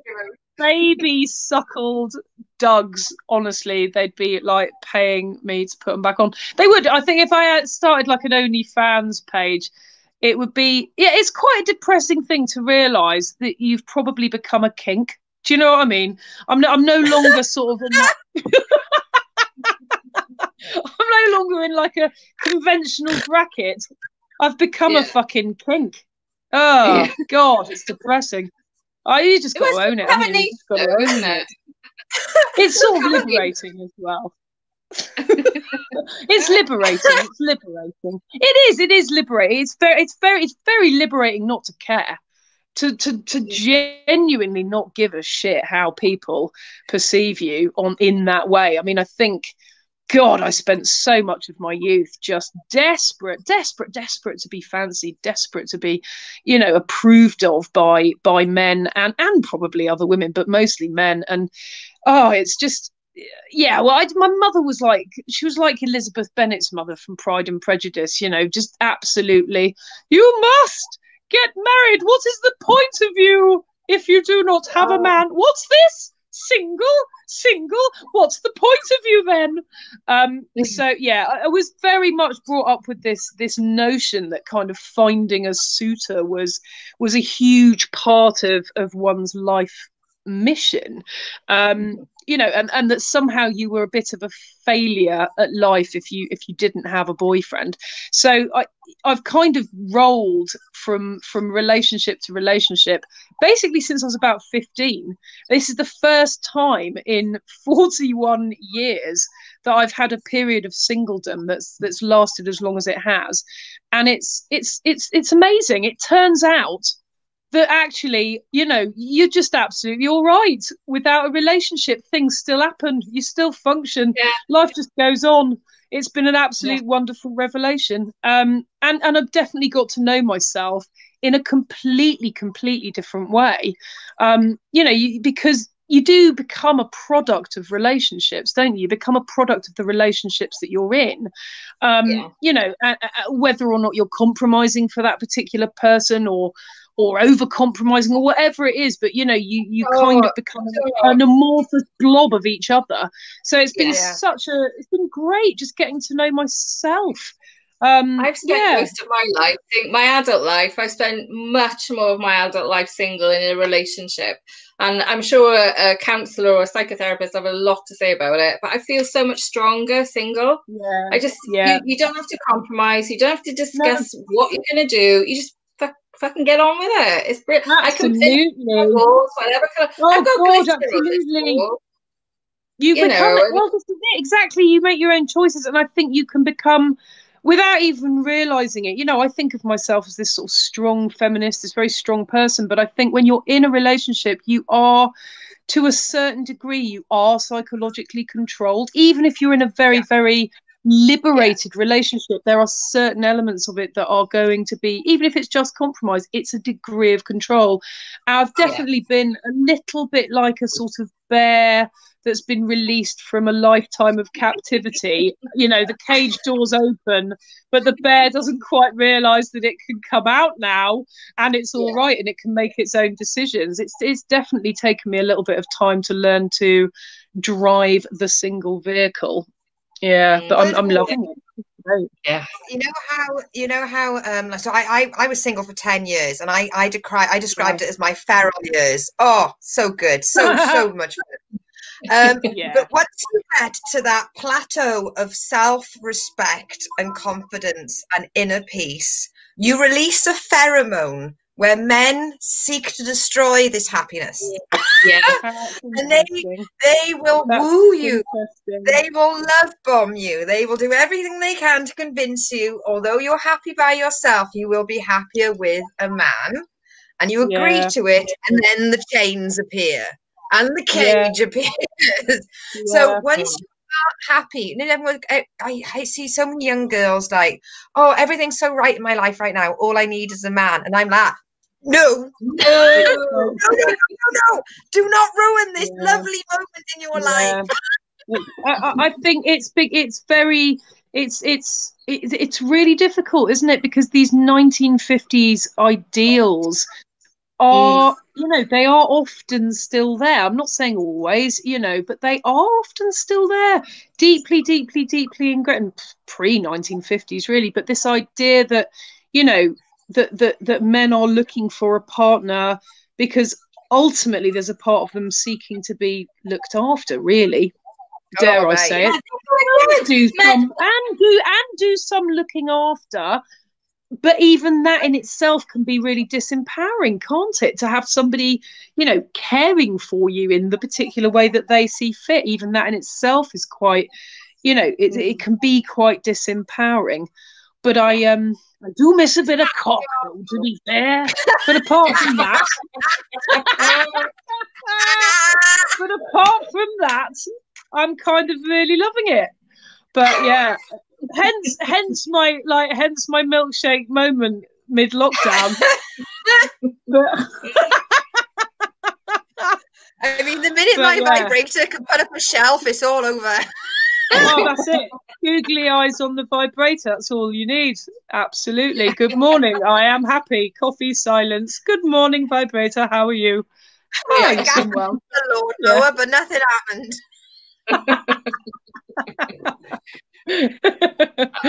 Oh, brilliant. Excellent. This has been fantastic. We've so gone well over so long. Yeah, thank you so much. You've been so generous with your time. Thank you. Oh, bless you. My absolute pleasure. I would say, yeah, I've really carved out an evening for you. I have literally no other life. Yeah, it's been. Please don't go. Yeah, no, it's been great. You can stay for the review of Joan Rivers. I don't know if you've watched it, but oh shit, were we meant to talk about Joan Rivers? Were we? No. Christ, Me and Lucy do that afterwards. Oh, there we are. All right, my loves. Well, listen, I'm sorry if I've waffled on far too much. Been an absolute pleasure. No, it's been brilliant. Thank you so much. And hello, and thank you to everybody who tuned in. Bless your hearts, and thank you both. Lovely to meet you, Lucy, and you, Sarah, and hopefully we'll meet up in real life and go out and have a drink. Please, before you go, I would like to promote you somehow. Now, I've noticed that you've got a website, but is that mainly your sculpture and art? Would you like to send people to your Twitter or your Facebook? Website. Yeah, sure. How can people find out more about? I'm so lazy at social media things. I'm terrible at self-promotion.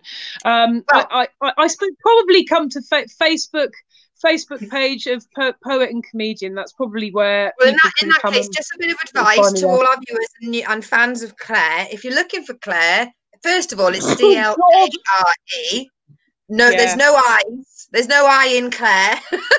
There's no I in pie. What? No, there's no I in team. No.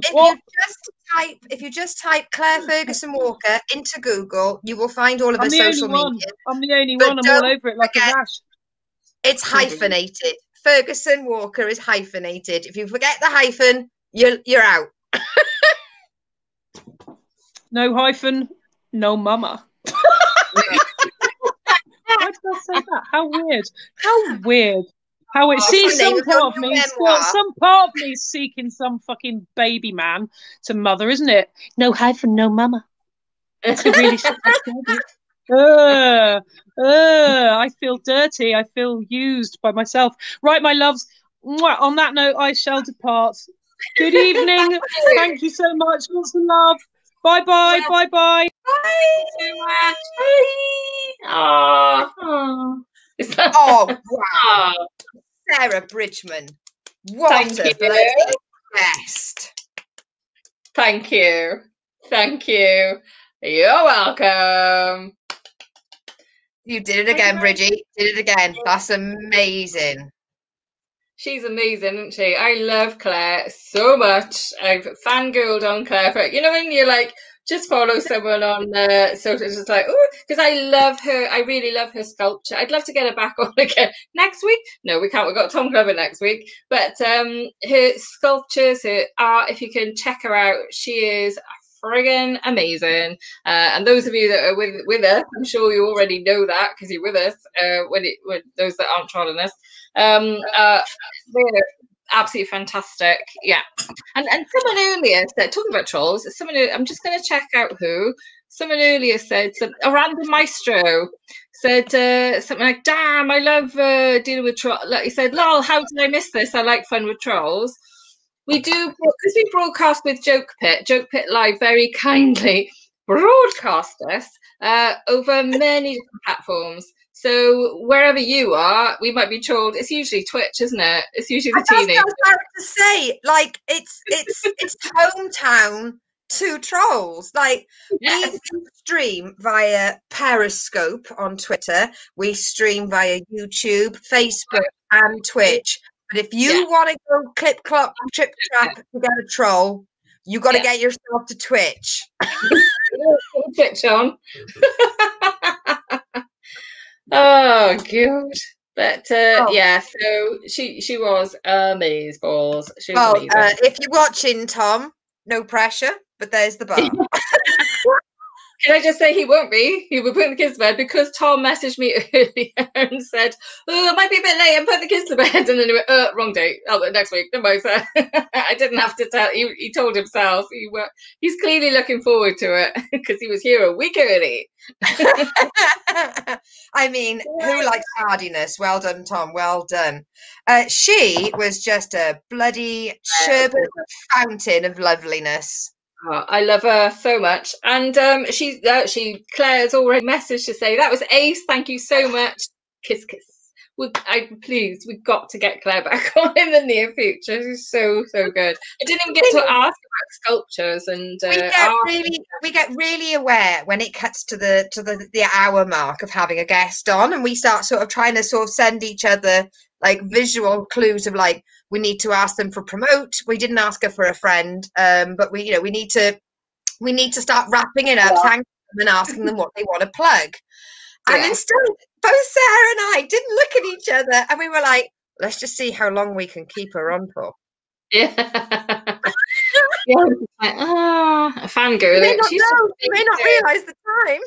Yeah, I know, because you're pretty hot on time. You're normally at like 25, half 8. I know. I literally halfway through they tell a lovely story, and I'm like, yeah. You gotta go. Anyway, I want to be out of here at 8. I need my food. I haven't had tea yet. But Claire's amazing. I could have had her for another hour. She's amazing. Yeah, absolutely. Well done. That's amazing. So, wow. So first of all, thank you, everybody, including the trolls. God bless you, because Sarah and I haven't been trolled in weeks. I do miss the troll. I like it when we get a troll. But my bar for trollage is high. You've got to think it through. Don't bother with this flipping. We've had some pretty good trolls. Yeah, we've had some very good trolls come by. So no offense. You're trying to slip out the big shoes. Yes. So if you're going to if you're going to bring it, mind you, let's face it, if you're going to bring it, I'm always going to say, "Oh, what's wrong? Are you okay?" You're all right, then. Right. So this is where I press the button. I kind of feel I need a break because that was so good. Oh, get over yourself. You've got a 2-minute break whilst I press this button. Okay. All right. Yeah. Right. And now, ladies and gentlemen, the best act in her price range, Miss Joan Rivers. Lovely to see you. Lovely to see you. I was on the Today Show. Al Roker. Here's Joan Rivers, and she's 78 years young. And you want to go, and here's Al Roker, and he's 320 pounds thin. And then, Angelina Jolie, if I could make just one person happy with my charity works, I'll die content. I thought, easy, give Jennifer Aniston back a husband. My mother was blind. I was sick of blind people. It's all about them. When was the last time a blind person gave you a compliment? Think about it. They're always talking about themselves. Is the train coming at me? Which one of you ever looked at a picture of a Mexican in a magazine and ripped it out and brought it to a plastic surgeon and said, "Make me look like this"? Children on an airplane. Lady. Where is Casey Anthony when you need her? Once a month, usually Kathy Griffin and I and Cher, we all meet at Cher's house. No makeup, no hair. We look like the 3 witches from Macbeth. I mean, you have, it's like, am I wrong?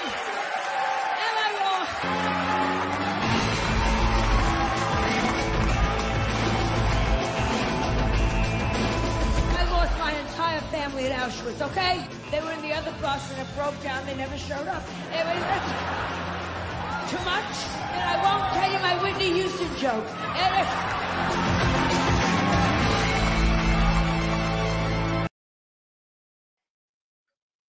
There we are. That's Joan Rivers. We're back on. Only that was the year of the Olympics. That was 2012. Yeah, I'm glad you brought that up. I had that on my notes. Now, I suggested Joan, so as is customary on the kitchen sink, your turn to go first with the review. If you would like, if you still would like. Well, I mean, anybody who's watched my stand-up knows that I mentioned Joan within the first 6 seconds. I do love myself a bit of Joan Rivers. I mean, she's an enigma wrapped in a conundrum. She is strong. She is driven. I still use present tense with Joan because that woman can't just die and disappear. She is a presence that will be with us forever in her work and her words. I mean, for me, watching that, you know, yes, certain things were slightly un-PC, and I couldn't give a shit because she's 78 and she's like, I've lived long enough to say this. You know, she attacks her audience, right? I want fatties in the front, lesbians at the back, gays at the front, Chinese women, fuck off. Old people, fuck off. Anyone with kids, fuck off. You know, and on the way out, buy one of my scarves. She is just amazing. And I couldn't agree with her more when she says, don't show me pictures of your kids if they're ugly. Okay. I had to look it up. Casey Anthony, she mentions Casey Anthony in there about kids on planes. Like, kids are always like in the chair. She was known for a 2008 mysterious disappearance of a daughter. Yeah. Like the fact, like the woman had been in the war 8 days, she was dead, but she must have been Jewish because she came out and her hair was dry. Like that, she is an equal opportunities comedian because everyone gets it, and I like that. She's not. I've seen comedians that have picked a certain genre of creed, color, race, whatever to attack, and like it's their punch down bag. Whereas Joan, if you're not Joan, she's going to take the piss out of you. And the one person that she's going to take the piss out of the most is herself. Yeah. You will not be able to attack Joan Rivers to the level that Joan Rivers attacks herself. Mm. Mm-hmm. Okay. Oh my God, Ray has put, I used to like her until I found out what a horrible person she was in real life. I don't want to look behind the curtain. I don't want to know. Do you know what? As if she was a bitch to me, it would be the best day of my life that Joan was a bitch to me. Yeah. Random Maestro says legend. I'm surprised that you brought this to the table because I don't know why I seem to put a lot of pressure on you for bringing new comedians to the table. I seem to be the old guard.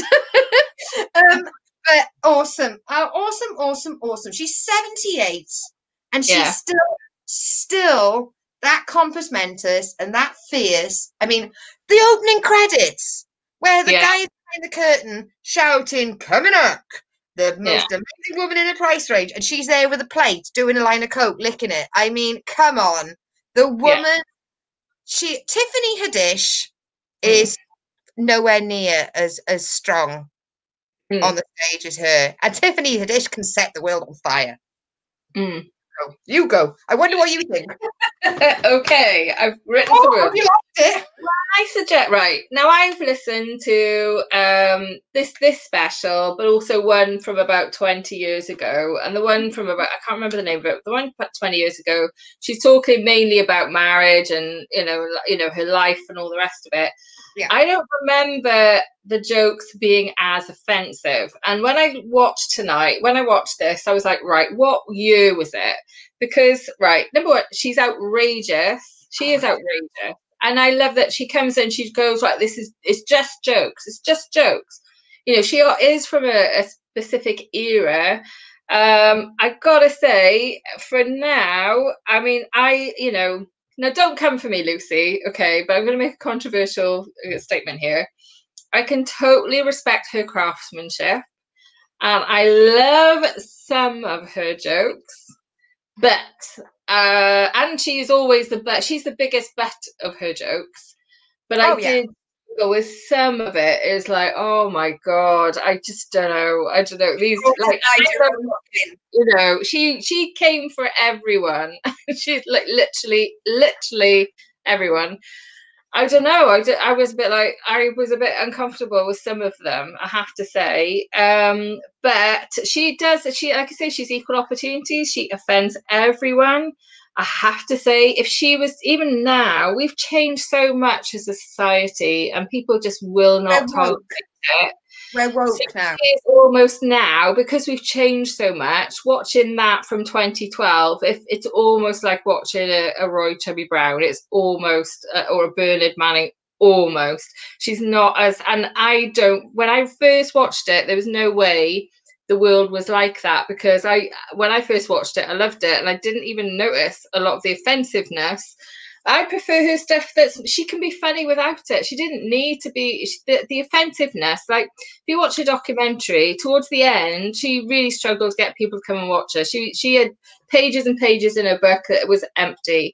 And I wonder if she went more down the super, super, super offensive route to make even more of a name for herself. And I don't think. Can I say that when she got offensive, she was mentioning things that people don't mention anymore, but she wasn't being derogatory to those people, if that makes sense.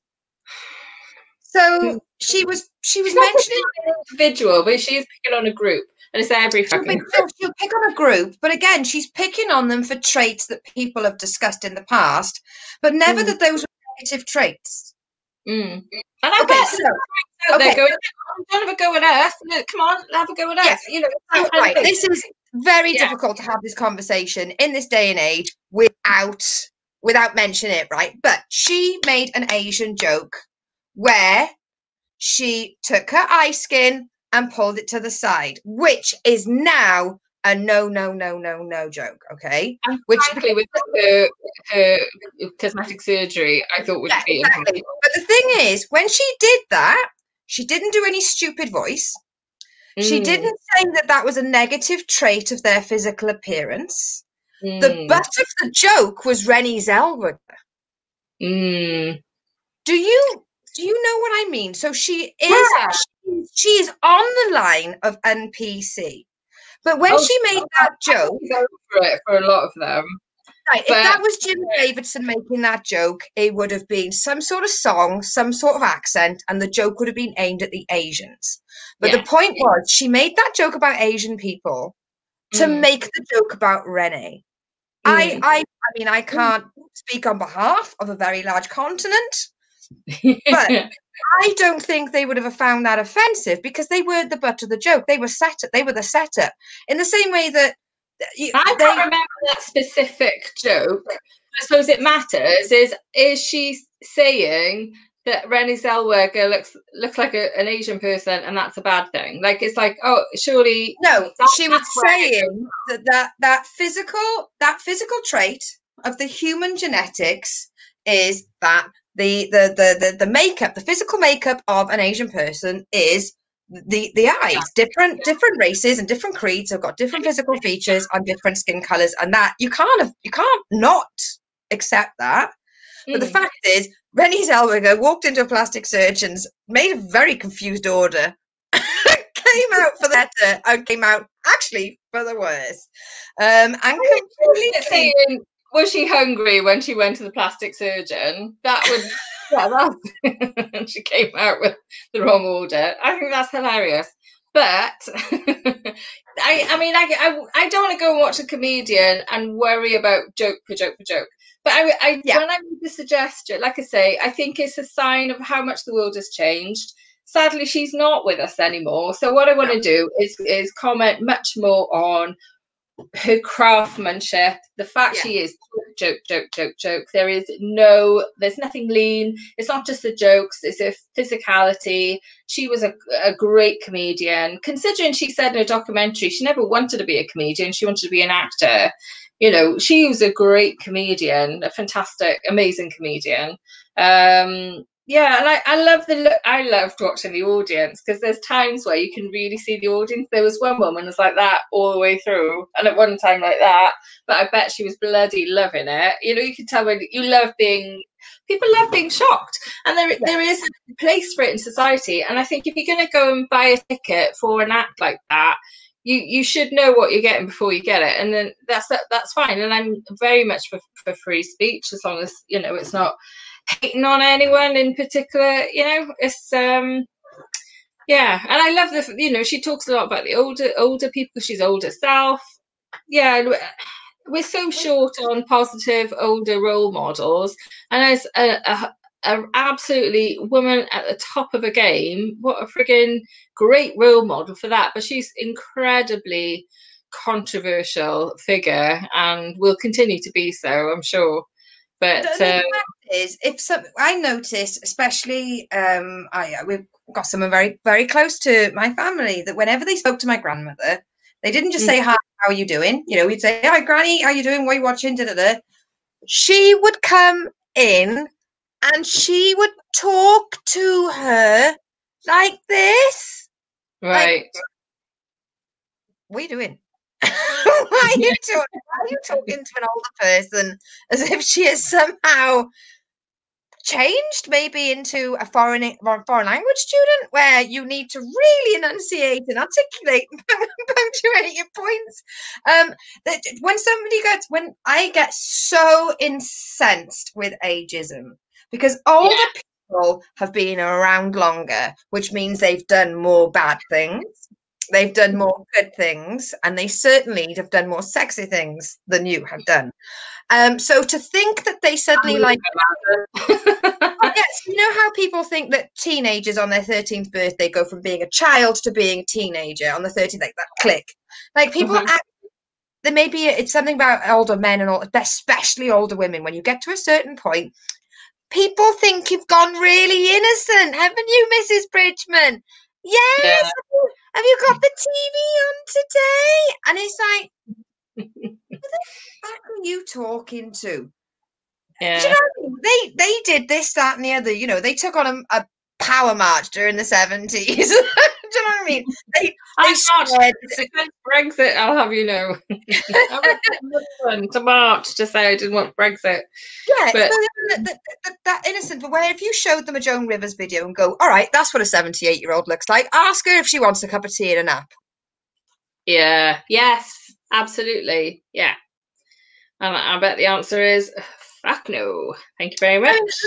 Look at the women that we watched in the Golden Girls. Yes. Or even how the older women Ray's put, I'm 61, speak up, Ray. Sorry, speak up. Is that what you want me to do, Mr. Turner? Your volume up, Ray. Yeah. So you've got like the people, the characters that were in the Mary Tyler Moore Show and Rhoda, the older characters, the older female characters were amazing in that. You've got the older characters in Golden Girls and Joan Rivers. I don't understand how we can make it clearer that older women are not innocent and virtuous. Like they somehow their sins are covered as they get older. I don't understand.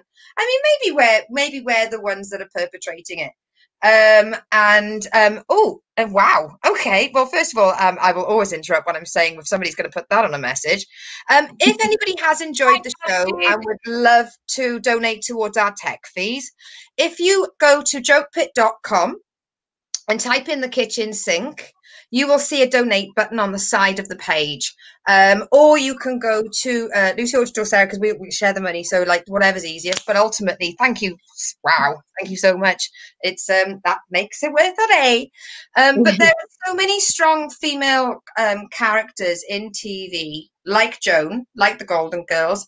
Why then somebody else is like, I'm going to write a script, and the old woman will just go, "Ooh, fancy that," and that will be the whole script for them. Yeah. Well, this is what we need to write for ourselves, for myself.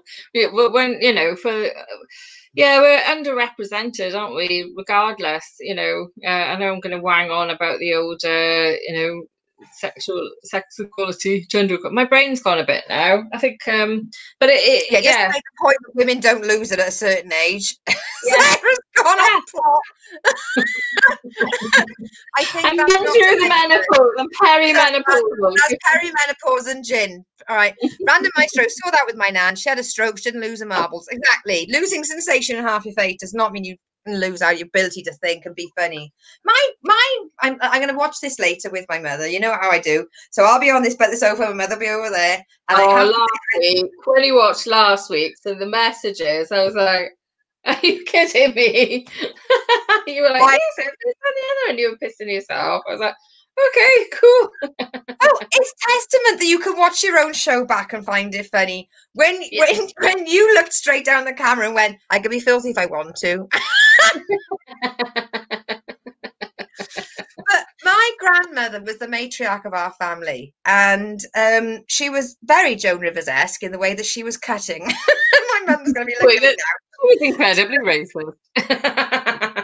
My grandmother, she aged like a fine vinegar. She could smell your weakness, and she would say it in the first opening line. Oh, hello, Sarah. I see you've had your hair cut short. She could. God love the old people. I genuinely, we haven't got anybody like Joan Rivers at the moment. I mean, Betty White has stepped up completely. She's not even doing old pranksters or whatever, old jokers. Yeah. There's no one really. You can't just wait for Milliken to get old. Anyone watching? Can you think of anyone who's like an old lady like Joan Rivers, who's top of her game and amazing with the jokes? And I can't either. I really can't. Well, one of us is going to have to live long enough to get there. I mean, she's been around forever. She had talk shows. She had all her. We've got Julie Walters, but she's acting. She's not really she's never been a stand-up, has she? No. And and at least Joan was a pure stand-up. She wasn't anything else really, as much as she wanted to be. I mean, she did presenting, she did her talk shows, but she never really did acting, which is what she wanted to do. I think she was afraid to do it. If you watch the documentary, which I can fully recommend. Oh, amazing! And what's my favourite drag queen? Bianca Del Rio. Oh. Should we message Bianca? Can everyone message Bianca? Yeah. Everyone message Bianca and say that she needs to get on the thing. That might sound a bit odd. Bianca, can you come on the kitchen sink? I want to push you, right, to start wrapping this up, because you and me, we can wang on all night. Right. I'm not going new. Right. All right. And it was mentioned by one of our viewers, may have been Ray, may have been Hugh. Don't roll your eyes, but it was mentioned recently. Oh, hang on. Is it going to be a friggin' old fart again? No! Come on, let's have it. Who's it going to be for next week? It's a TV show. It's a TV show. Say again? It's a TV show. It's on the banner. TV show. All right. So you were reviewing a TV show. What era? What decade? It was 4 women living in a flat. Girls on Top. Yeah, the final version to the young ones. We're going to review Girls on Top. Fun fact, although Ullman was in it, she never did any of the writing. It was all Wax, French and Saunders. Well, Tracy Ullman at the time was the most successful one of all of them, wasn't she? So, and they who was the old lady in that? Oh, I looked her up. I looked her up last night. Fenella something. Fenella. I can't remember her surname. Richardson, Robinson. something like that. But she was in it, and she was amazing. She was a fantastic, funny actress in Carry. She was in Carry On Screaming. She played like the Morticia type character in that. Yes. That's one of my favourite films as well. Oh, can we do films? Can we start doing films? Like, can we talking about controversial Blazing Saddles? That's one of my favourites. Oh, hang on. We'll just ask who's in charge of the show. Oh yeah, that's her. Banana Fielding. Oh, Ray, well done. Bloody Joan Greenwood, I thought it was. Oh, maybe I'm wrong then. But that's right, Joan Greenwood, because she was in Whiskey Galore, which is my favourite comedy film. Oh, brilliant. Okay, well, anyone that wants to watch and review along with us, we don't get many reviewing along with us, I have to say, but we enjoy it. I hope you give us some feedback. Let us know what you think. If you want us to carry on review it, well, we want to carry on reviewing stuff. Give us some good feedback. Yeah, give us some good positive feedback. We had enough of the trolls. We have the trolls repeating stuff to us in the opposite direction. I really need some food now because I've clearly lost it. This has been such a good show. Are we going to play the outro again or the intro again? We are going to play the outro again. So everybody, just to remind you, if you've enjoyed your show today with us, please go to jokepit.com, look at the Kitchen Sink fan page, and you'll be able to buy us a cuppa through the donation box there. Unfortunately, it's not like the old coffee system. We don't get names of people that donated. So Sozza, but please let us know if you've donated, and we'll probably give you a shout out, or I don't know, I'll send Sarah around with some cake as long as it's not me. The cake won't get there, but the thought will be there. But please do. Thank you to everyone that's watched today. Thank you so much for coming and joining us, and hopefully join us next week where we've got Tom Glover, who's an amazing comedian from the Southwest. So please come back for that. We're every Thursday, we do see 6 p.m. Every Thursday, 6 till 8-ish. If we want to find out what we're do, there's 6 to 6:30, then we have a guest on. Yeah. Which is 6:30 till whenever. And then we review comedy. And next week we're reviewing Girls on Top. Awesome, that's a great choice. Look forward to that. Yeah, okay, so we're going to wave. We're going to press the outro, and we will see you all next Thursday. Mwah. Welcome to the kitchen sink. We will chat, we will make you think. You will not want to go to the loo. You could miss a lot if you have that poo. Stay and watch and join in. Yeah.